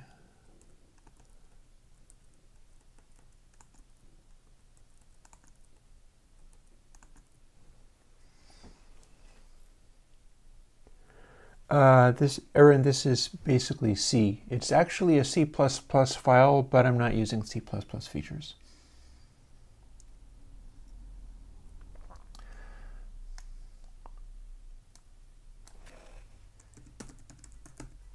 Yikes. Loud average.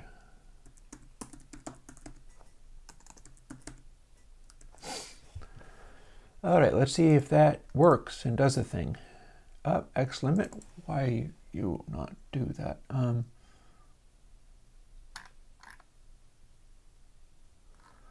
Hello, I do need to have those associated with something, don't I? Alrighty then. What, do I have it capitalized? Kinda. Have a camel case.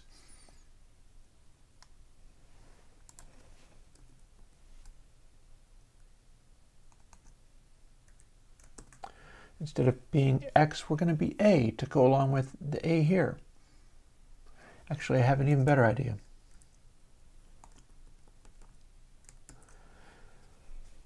A successive A at the end.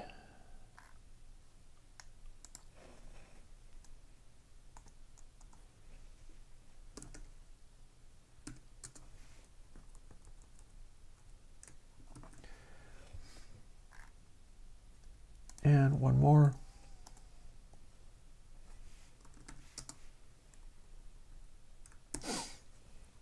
Because these need to be different. It's going to matter. Oh, and we got to update it here too.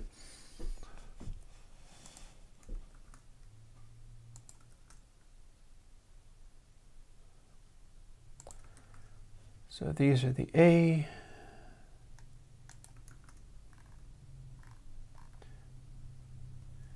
These are the B.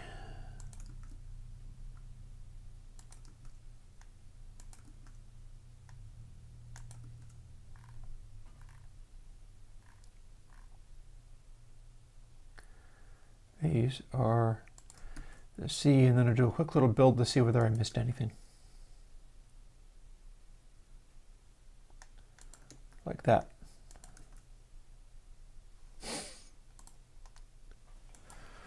There's still going to be a problem.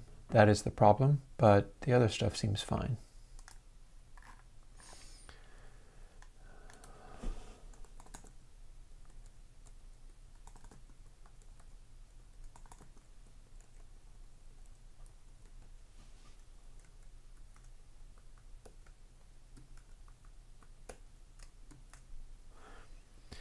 And it's also shown up here.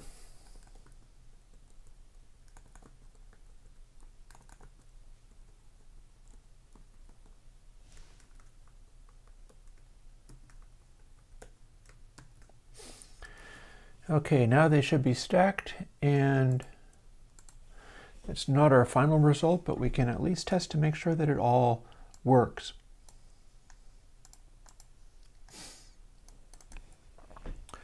On Alien Kitten again.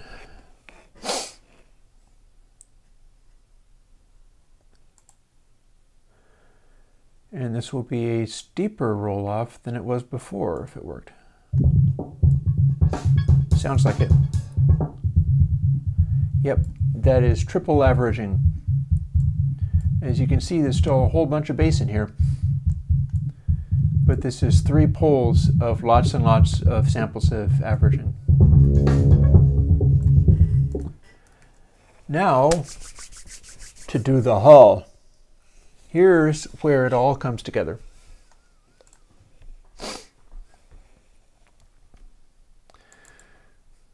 Both long and short are on the initial input sample. Shortest is on something else, but we can actually do that by applying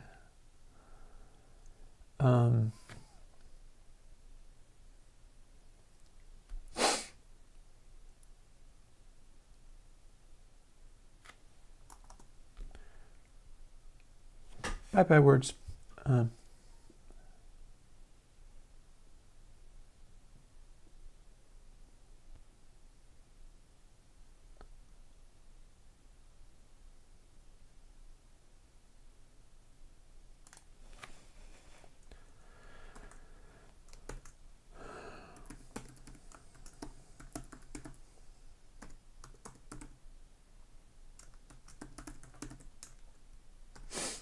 This. Because that's how that worked. So we can apply that here. We don't even need to do anything in between. And then here's our shortest average to tidy that all up.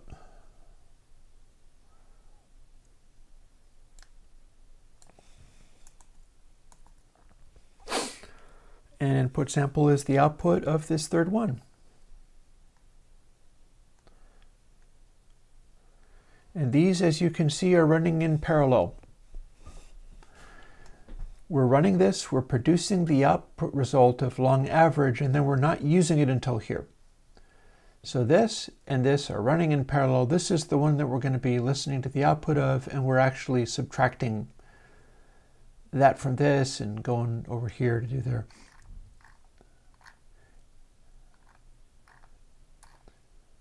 So, next thing we do is apply this. You think all this stuff can piss off and go away for the moment? Goodbye. Long average length X.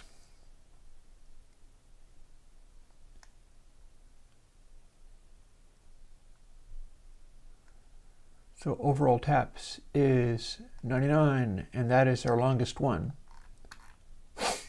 Short average X divided by 2, which is the same as times 0.5. B is our short average.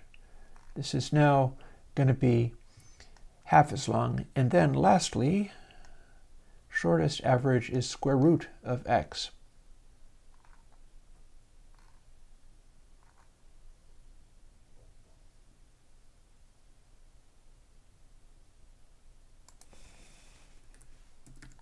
But we already had in parentheses and everything.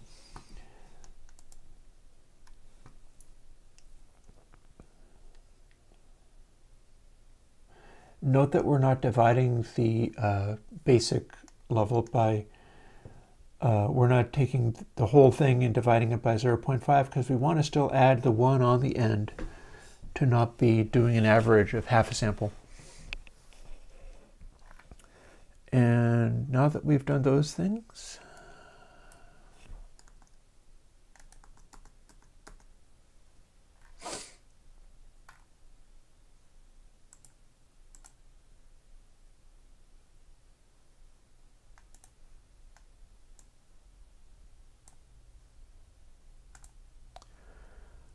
let's see what we got. Moment of truth, Bo.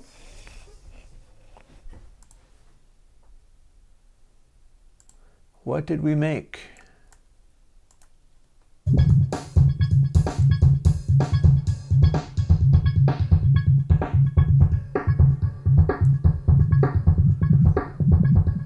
It's kind of cool.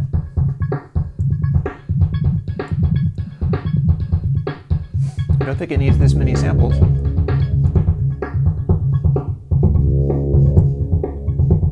Oh, I'm liking the sound of that kick drum. It's got a real smack to it. Oh yeah.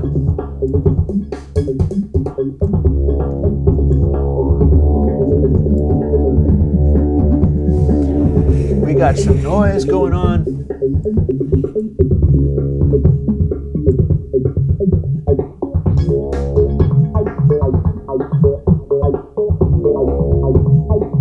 We got some peaking going on too. This is louder than...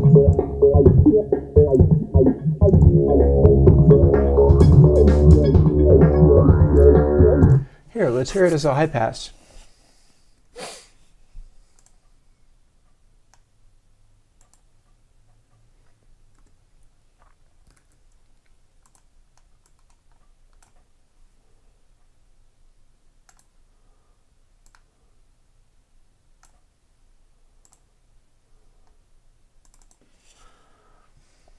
Same deal.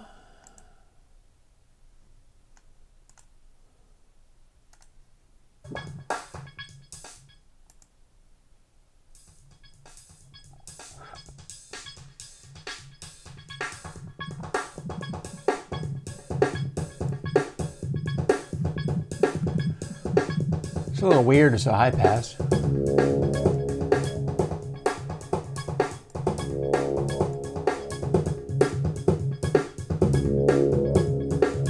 Kind of gutsy though.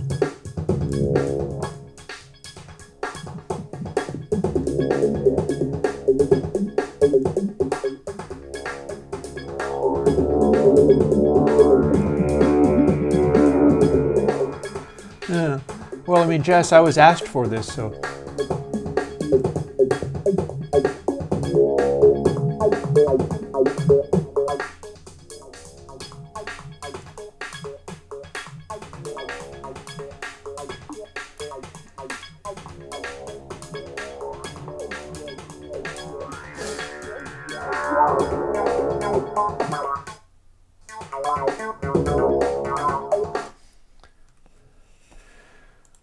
Let's make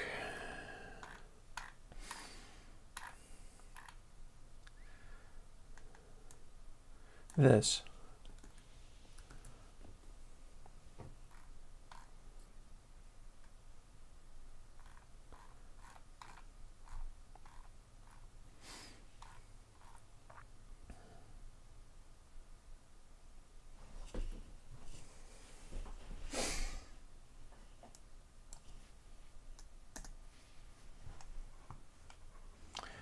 Now, I mean, the thing about it is that as the low pass, it retains this punch in the transients, which is very interesting and handy, which means that if you have it as the high pass, it's taking more of the punch out, because that was what was, it's the inverse thing. So what I'm going to do is code up a quick wet variation.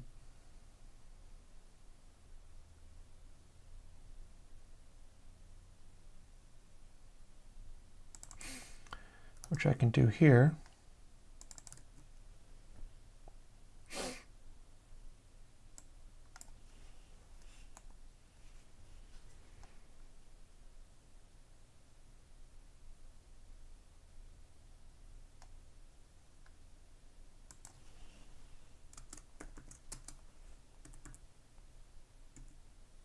Oh wait, no reason to make this test.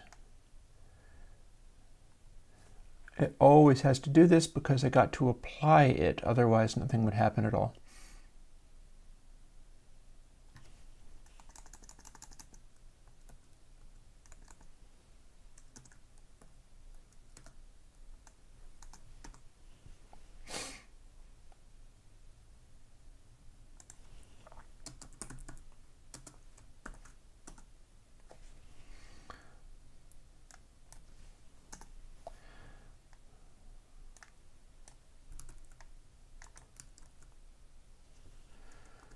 Magic rapid copy and paste. Sometimes it's handy to do copy and paste.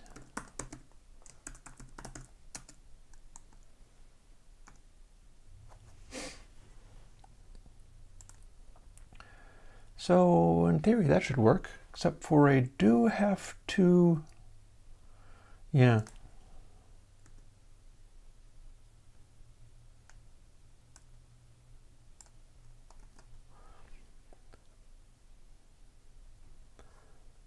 I think that'll work.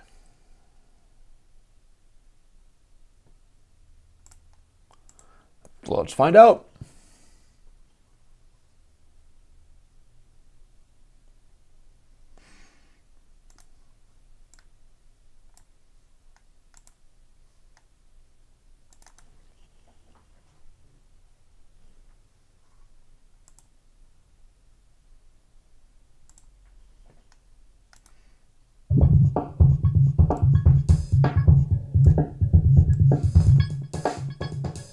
There we are.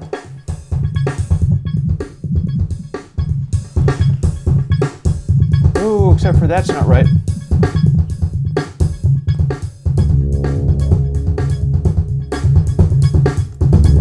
That's actually much louder for some reason.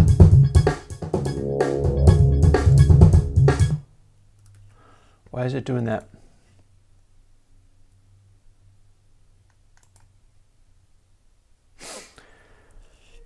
If wet is larger than 0, this is all fine.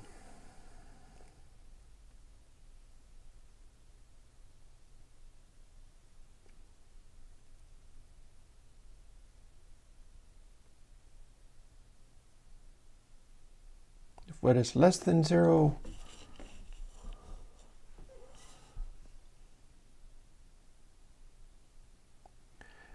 (1.0) plus a negative number should be making it smaller.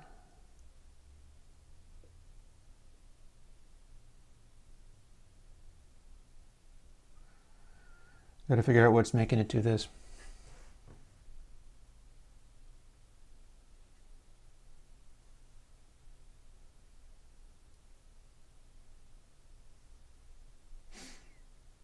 Yeah, we're just doing one or the other.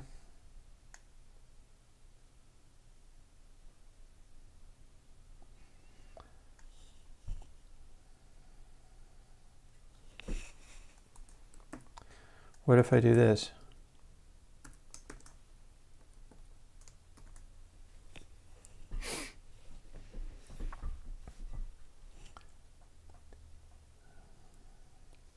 Plus dry sample time, that should still work. Well, let's see what we got. Because there was something wrong with that.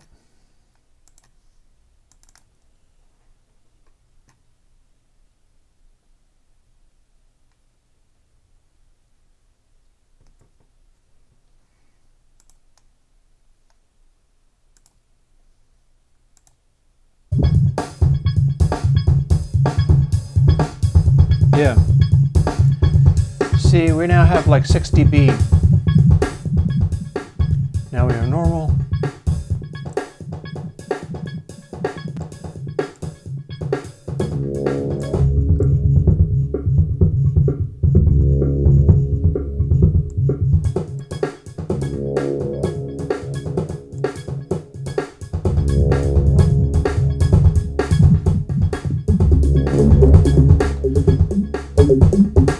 Yeah, it should not be doing this. We're going from 0 to super loud for no reason.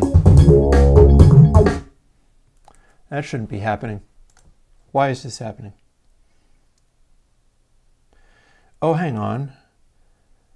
Is it applying this first? I always like adding extra parentheses. Let's see if that helps here. Because we should be taking this and only then applying the multiplication. If it's doing that in a different order, that might be the answer.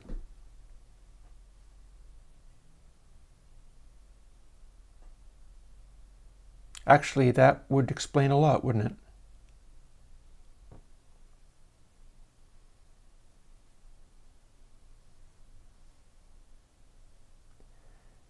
Yeah, I think that did it. Place your bets. Place your bets. Did we just fix this?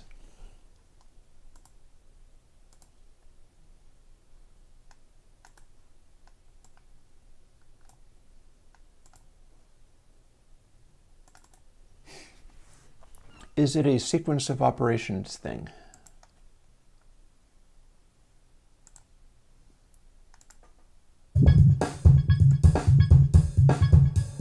Yup. That was a sequence of math operations thing. So this is now our plus, and this is now our minus.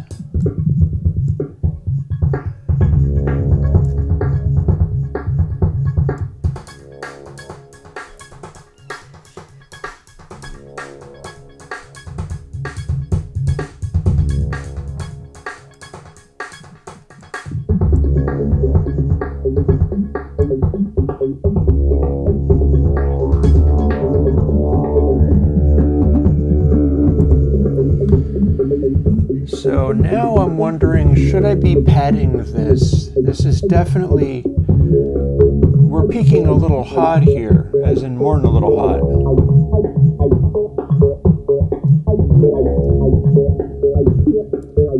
We can get peaks as much as like over 3 dB here, getting close to 4 dB. That's kind of a lot.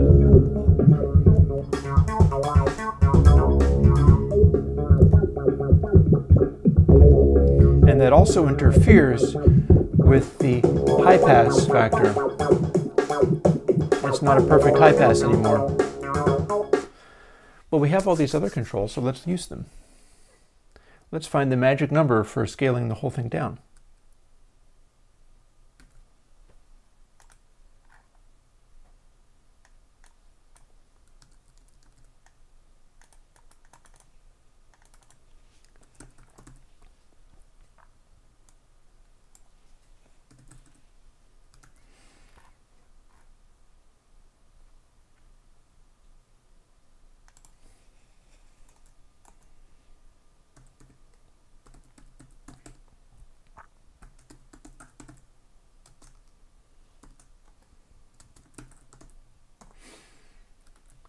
There. Now that we've done that, we can dial in what is accurate for applying this to like lots of bass and stuff. Let's see what we got. And we'll dial it in by applying it on the high pass.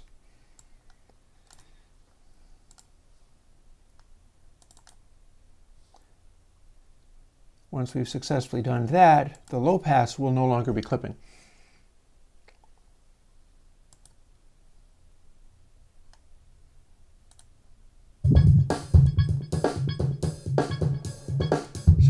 Here's our low pass, and it's going to clip lots. Once the other stuff kicks in, at least. Dry, high pass.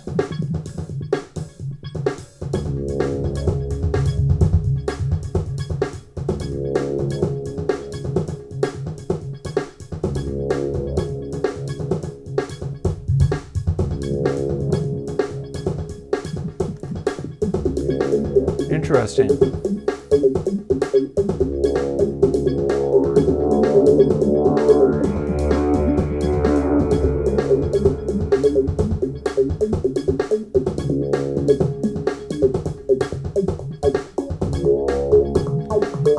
I can't find a place where it cleanly cancels out.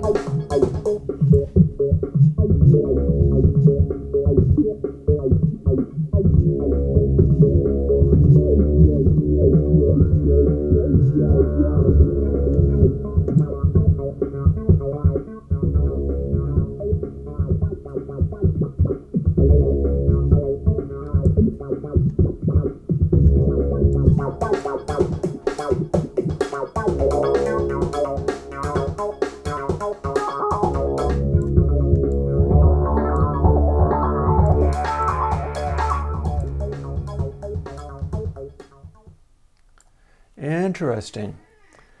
Okay, so if we're using it as the high pass, it needs to actually be full scale. But if we're using it like this, it winds up overshooting.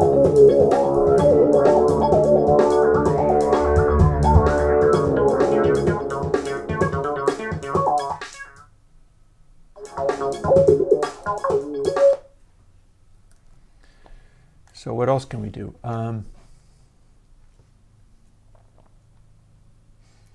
Well, we've still got our scale factor. It's just, it needs to be a little more complicated. So,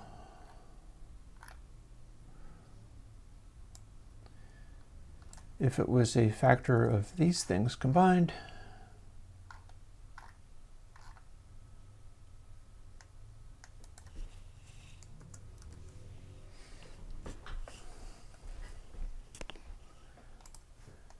then it would cancel out, and the question is, does it cancel out at all frequencies, for all settings? I'm pretty sure we are hearing that it has the tendency to overshoot. That's what it sounds like in audio.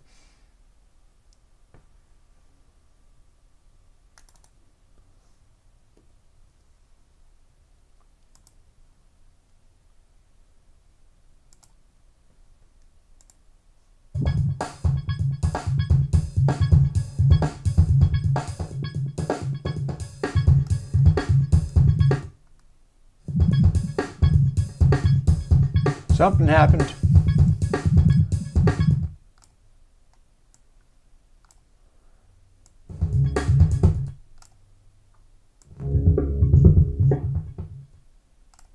Something happened. That's not what we wanted. What's wrong?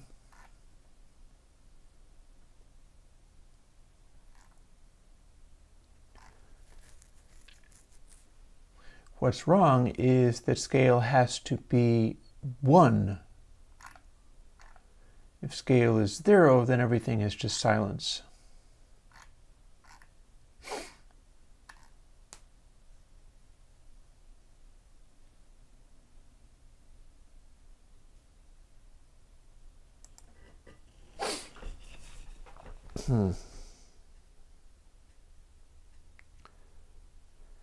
I'm feeling skeptical of this whole scale business. Let's invert that.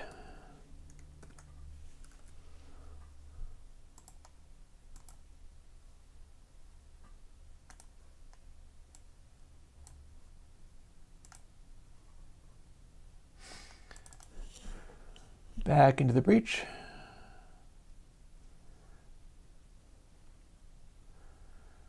Well, I mean, the thing is, if we're calling this the Hall MA, we probably should make it do the thing that it does. So we're just adding a tweak to fiddle with it. Now let's see what we got.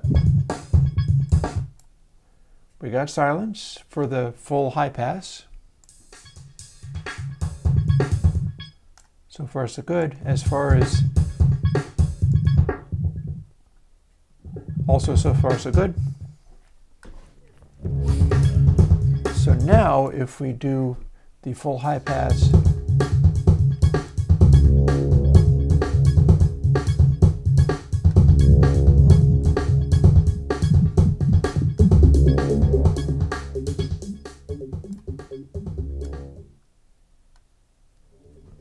no, that's still,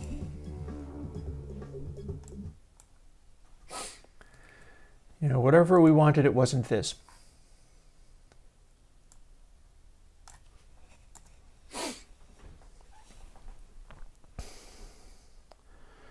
So what's going on?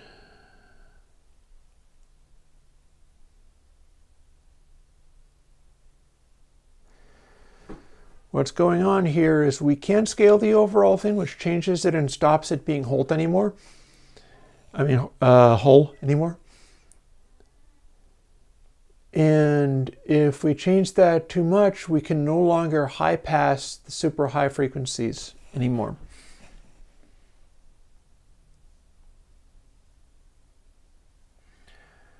We could just make it an output trim. My concern is that with, yeah, there's a problem. There's a variety of problems. I feel that doctoring it this way is not helpful. We can adjust everything based on shortest average, though, because this is where that gets applied.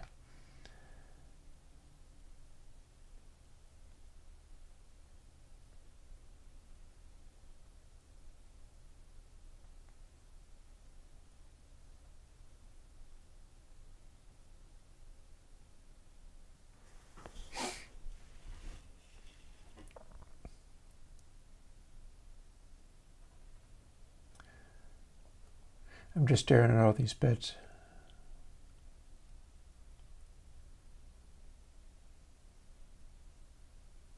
We're kind of walking over both sides of this. Start here, count up, assign all of these, start here, count down, and scale all these.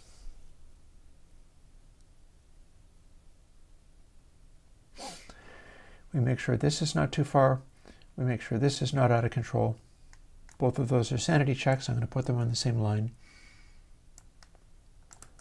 I love doing stuff like that because people would hate it. Like, you must not have multiple things on the same line. You're obfuscating. I don't care.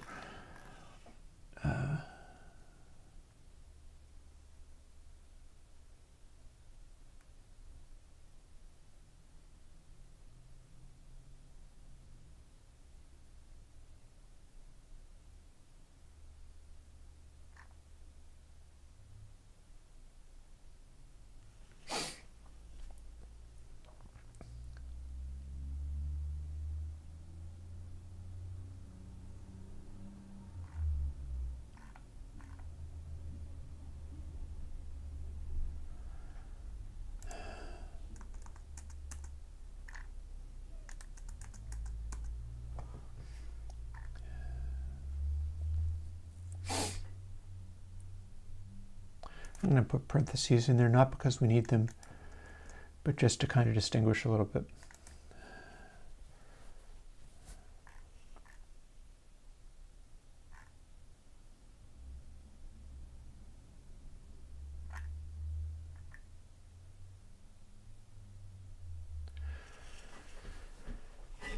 Could it be that we do actually not want this +1 here?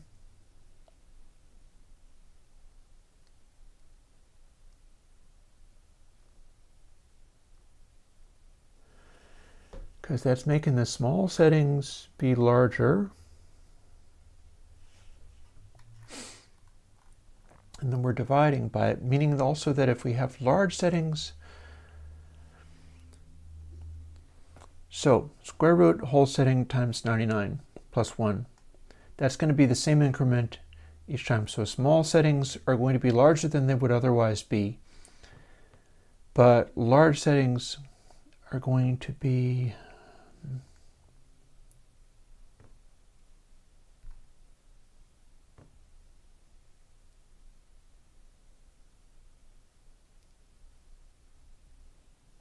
oof.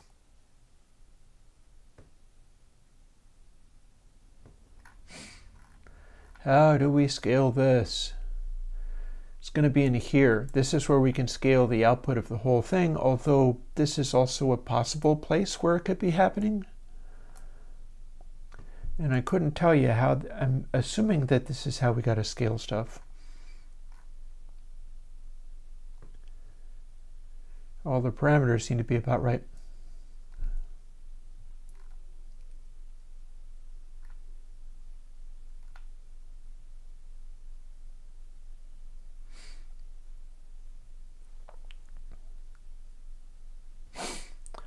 We're trying to get it so that shortest average, when at a large setting, we're still canceling out.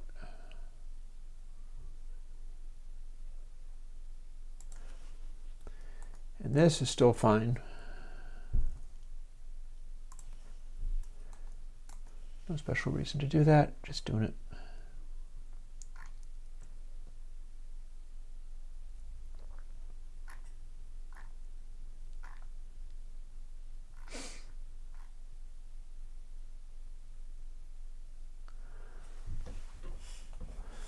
Let's just fake it and see what we get. Whole thing could die, but not like that ever happens in these streams, right?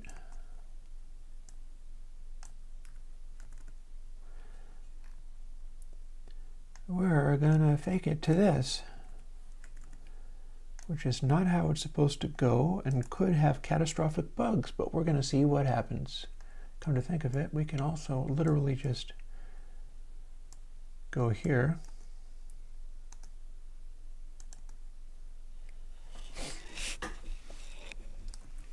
Now what do we get?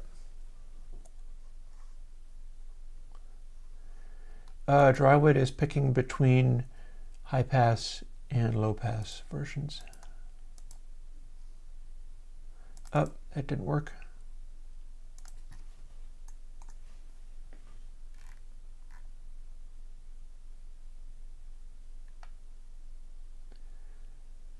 Do we not have scale in anymore? We don't have scale in anymore. Goodbye.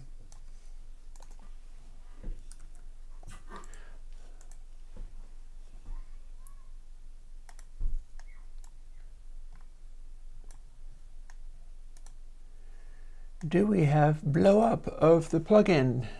Does it now no longer work? Fairly straightforward to put back if it does.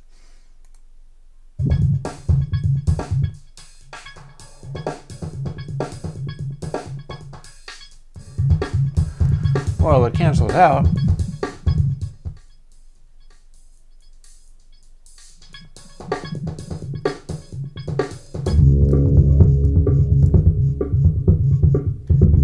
That's definitely still loud. That's not helping.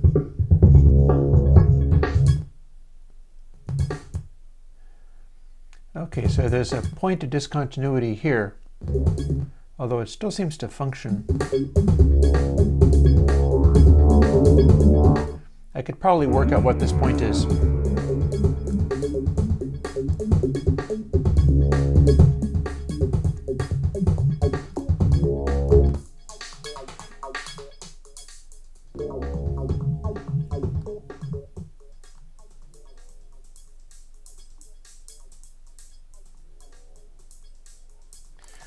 Weird, I can't get it perfectly zeroed out.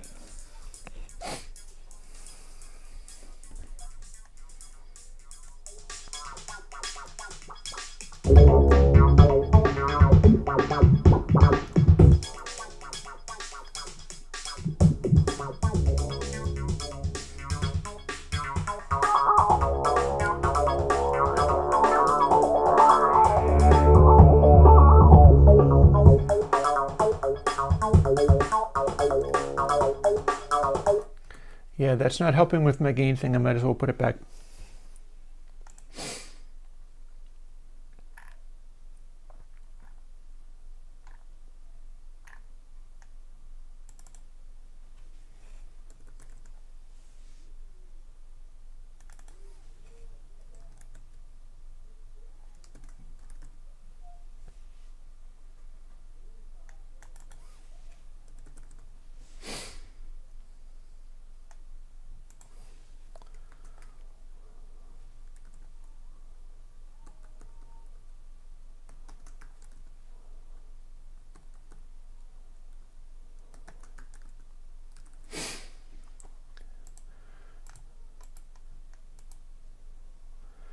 So that should have given me back what I needed. Now what we've got to do is figure out how to fix it.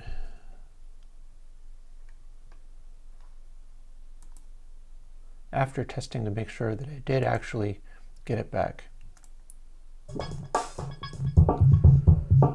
Full dark, full bright. That's how it's supposed to be.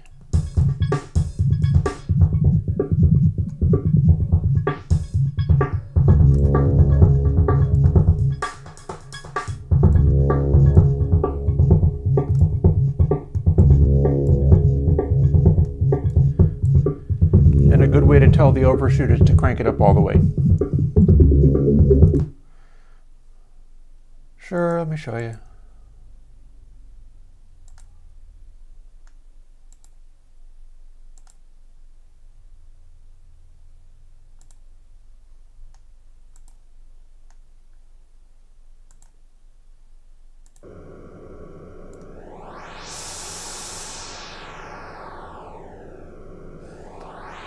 Sounds kind of filter sweepy.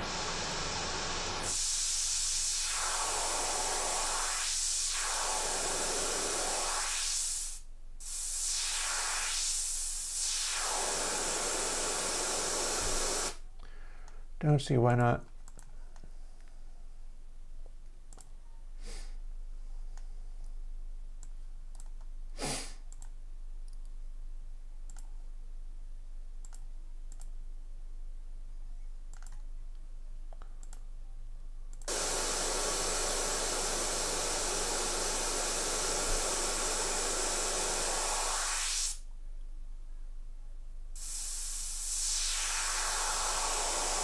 We got a peak. And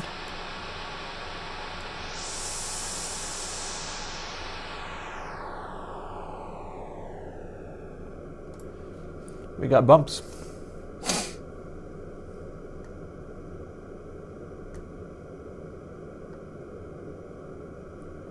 That is the shape of our new thing. Look kind of like this.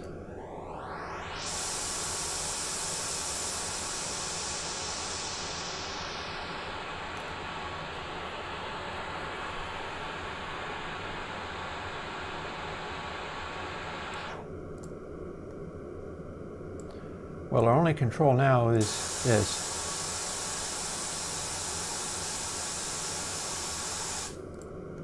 So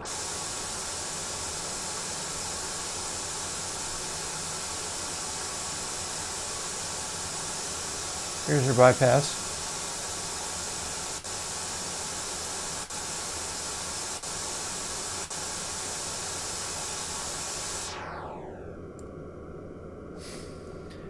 Yep, this is what we get.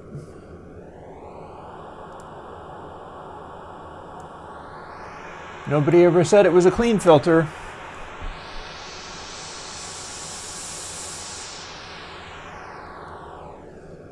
I think the interesting thing is not going to be this so much as let's look at it at some waveforms.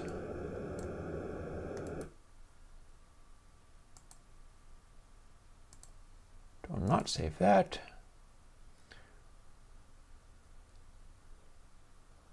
Like, for instance, a sawtooth.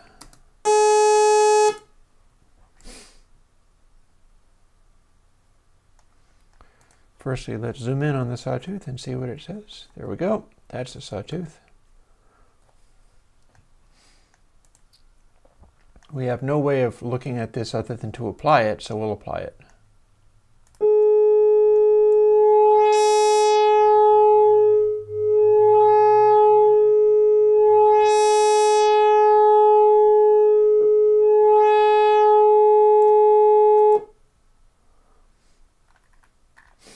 It makes a funny sort of little asymmetrical shape.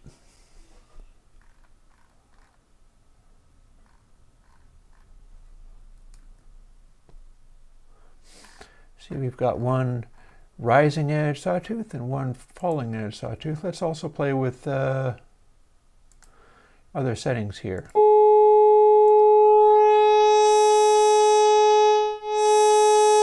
Yeah, like if we do this, we can see the overshoot.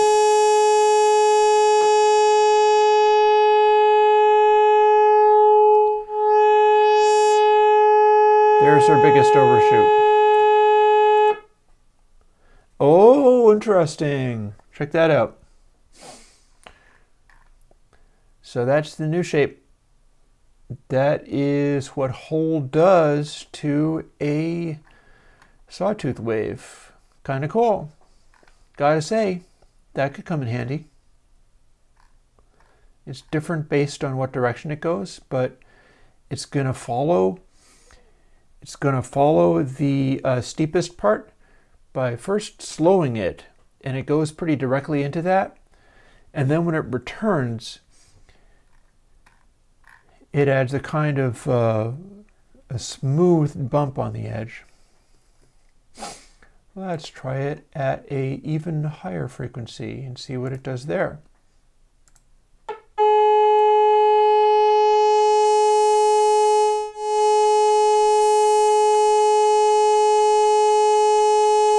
Just a bit up, sure enough. So this is where our overshoot apparently comes from, is it keeps flying on and then catches back up, and that's what it does.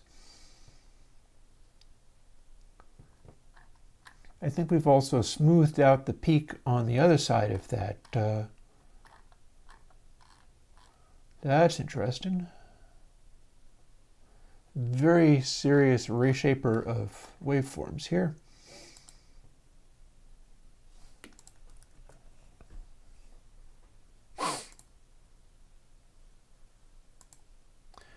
Let's just hint at the...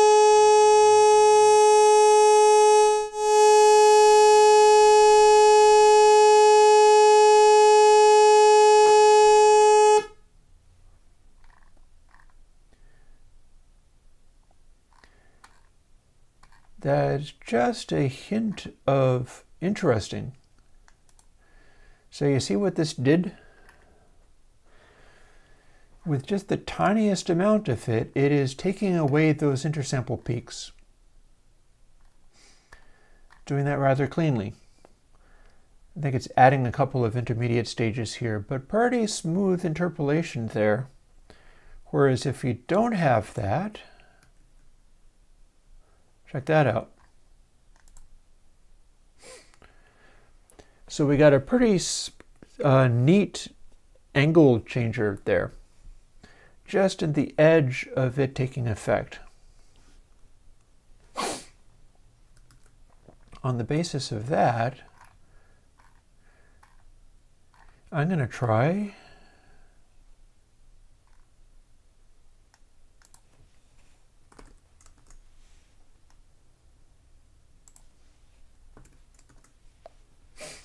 getting a little more control over that.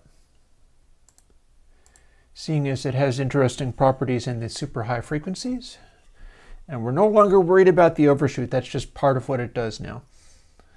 Like, don't run stuff that goes up to 0 dB unless you want to handle it with something later.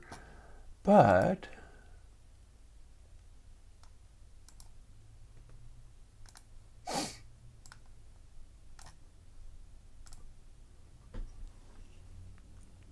what we're learning from this is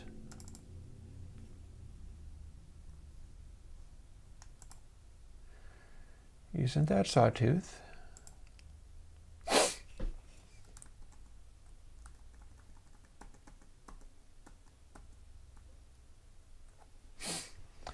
and you can see the overshoot there.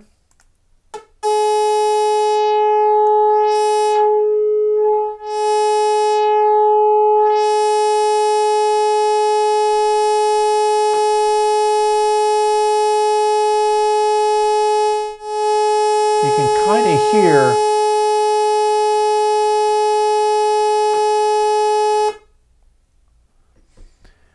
the way we can keep everything really linear, but we're adding extra samples in between, so we're able to smooth off that intersample. But the rest of it is real flat. This is interesting to play with. I'm glad that I added that smoothing factor there. Let's try it on some drums at a higher sample rate. Might be worth scaling all of this, but we'll see. That's something I can investigate later, I think.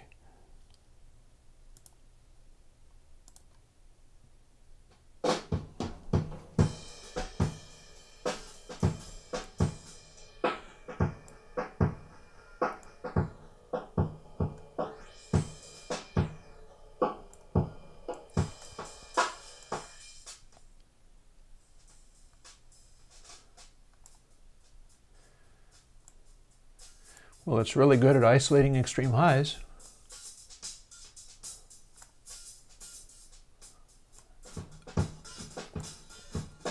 So this becomes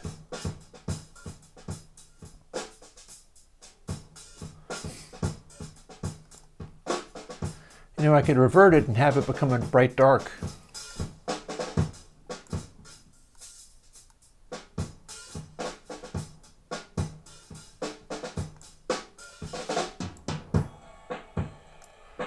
This would be dark, and this would be bright.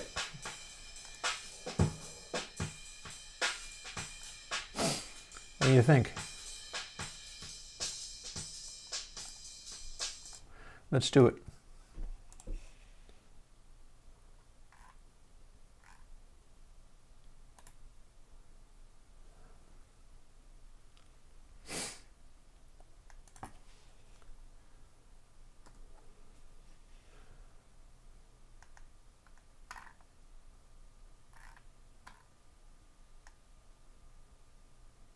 Now I'm going to leave it indicating wet because that's basically how it's being done.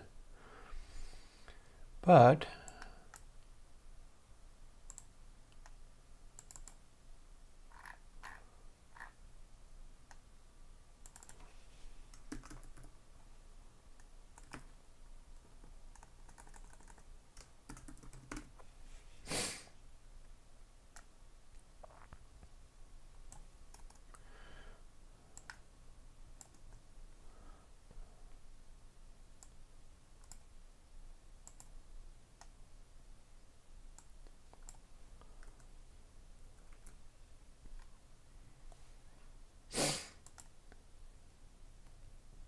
Yeah,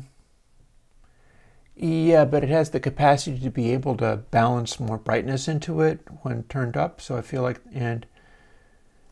and although it gets kind of peaky and overshoots, it's definitely having a darkening effect when you go lower than 50%. So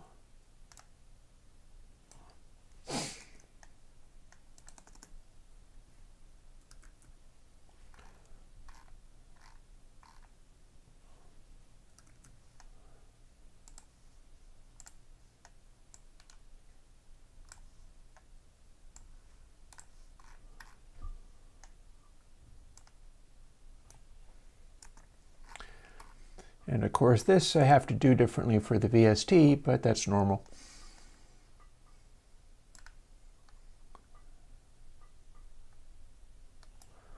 That's trivial.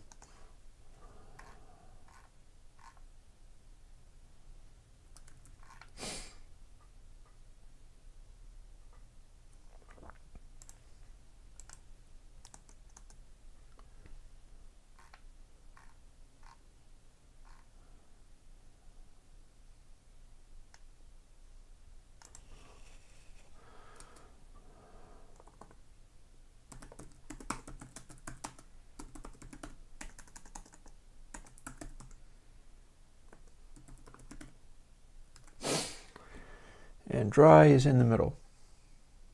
Neutral, in other words.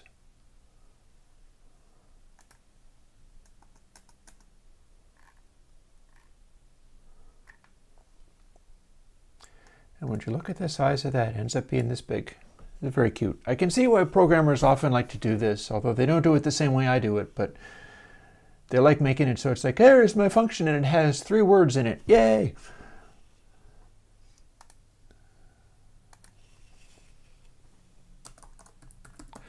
Throw in a couple of notes just to represent what's going on.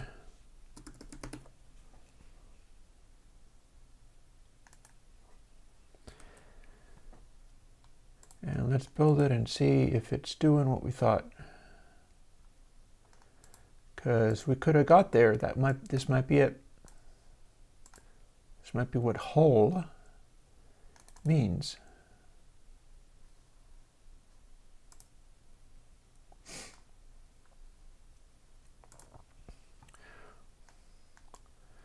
Bada bing. There's our frequency. I probably need to adjust it for the sample rate, but I'm not absolutely sure because it's a like economic function. So there's our brightenizer.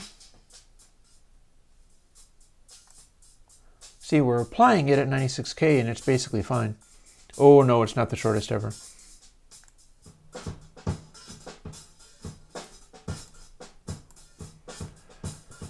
So we can boost stuff this way.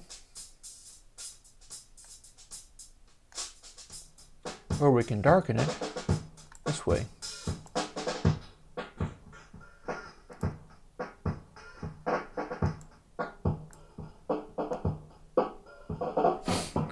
Since we're running at a higher sample rate, we're not having as extreme of an effect, but it's still doing its thing. To make it cover a more extreme effect, we'd have to run the entire thing at a much larger range. And that gets messy.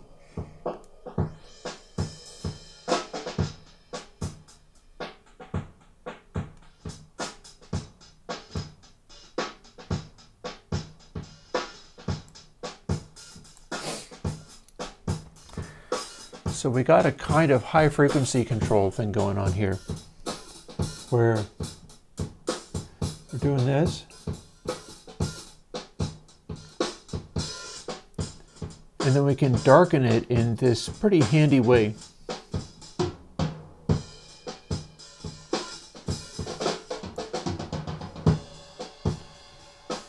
Almost a bit of a resonant peak there or something.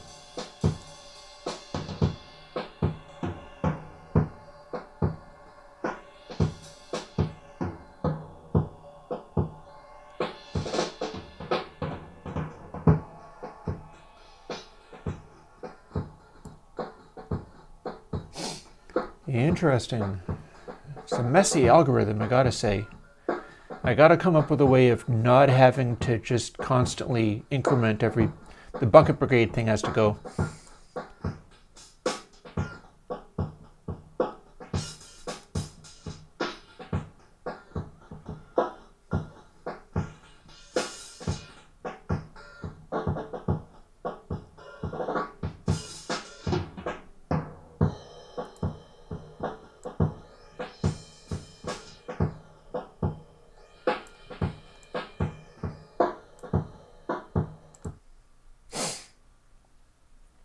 But seems like that is in the zone.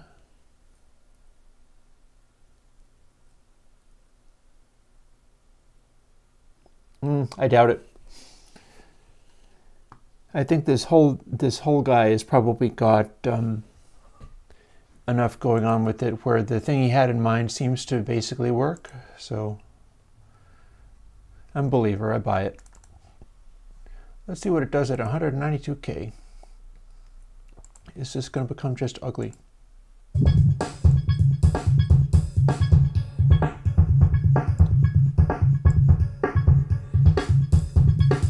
How about the brightening?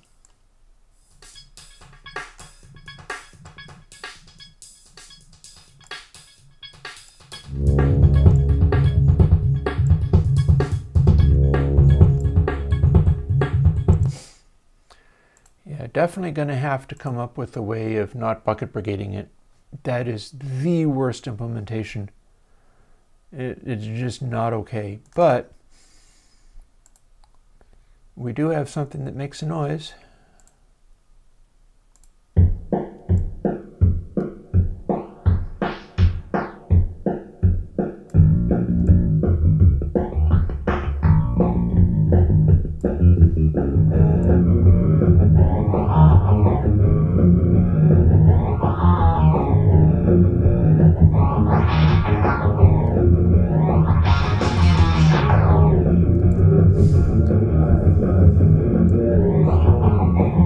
Yeah, this needs to all be improved. But the tone is perfect. I'd like to be able to extend it farther into the bass.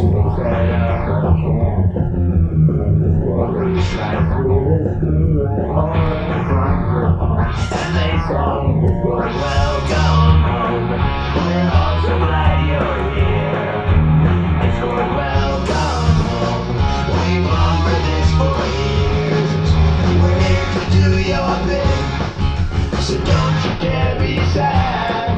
Let's get this party started, 'cause there's chaos to be had. Yeah, I like how loud those voices come off too. Yep, we're onto something. What remains is only a adjustment, because check this out. Everything we're doing here can be done exactly the same in a different implementation. We are bucket brigading an entire pile of samples, meaning we have to keep an entire pile of samples and then we're bucket brigading them, only to go and put a new one in. And then we are starting at the beginning and at 0 with a blank start off and adding every single one in the bucket brigade. All we have to do is what we do with the delay line. Keep a really long pile of samples, add 1, remove 1. So we could be doing this with 2 operations, not 200. And if I code that up, then it will absolutely work for as wide, it doesn't matter how wide it becomes, it's still going to be like 2. Which also means I could have it be adjusting to sample rate so that it's picking the same frequency each time. It's just not doing that right now. And this is, although it's kind of amazing that this runs on an antique laptop without it heating up all that terribly much. That's kind of amazing. But yeah, everything that you're hearing, everything that I've done here, I could be doing it with like 1 add and 1 subtract on a continuing variable, much like with the IIR filters, rather than 200 adds for each pole of the filter. So it's like 600, 6 or 8 or so adds and subtracts versus 600 per sample. So yeah, there's some optimizing that I can do between now and next Sunday, and I think that'll be a thing. I can do that when I drop my car off to get its brakes fixed, and with a bit of luck that'll work out nicely. And then by the time I get the car back with actually good brakes again, I will have the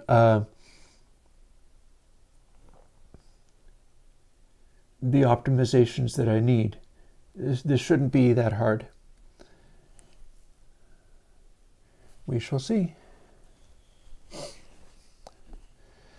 So on that note, I'm going to call it a day. It ran an extra hour, but I think it was worth it. All that I'm really lacking is being able to scale it up to 192K if I want, and dialing back that massive CPU hit of having to do so many calculations, even if they're very simple calculations. And yeah, the sweeping can sound nice and gritty. And I think it's a multi-purpose tool because the low-pass version of it has its qualities, but the high-pass version of it is going to have the inverse qualities, which can be nice in its own right. Like you can use the high-pass to just delicately soften frequencies. I could also flip the position of the frequency, so high frequencies would be all the way to the right. But yeah, there's a variety of things that could be done. Won't necessarily look and act, but I think I got another 2 slider on my hands, and I always like those. It's slightly unorthodox, but it's kind of like when I put out Spiral or whatever. It's meant to be kind of unorthodox, and it's applying things in its own way. Guess I'll see you folks next week. Wish me luck in optimizing it, because I'm like throwing up at how many cycles, how many processes it has to do in order to do this, when I know that it could be doing it in like 100th of the CPU. I just got to retain the same buffer that I'm retaining, but I don't have to shift everything. It doesn't have to be a bucket brigade. Bucket brigade is terrible past like incredibly tiny sizes. So, yeah. Let me see what I'm doing. So I will bid you guys adieu for now, and I'll talk to you later. Bye-bye.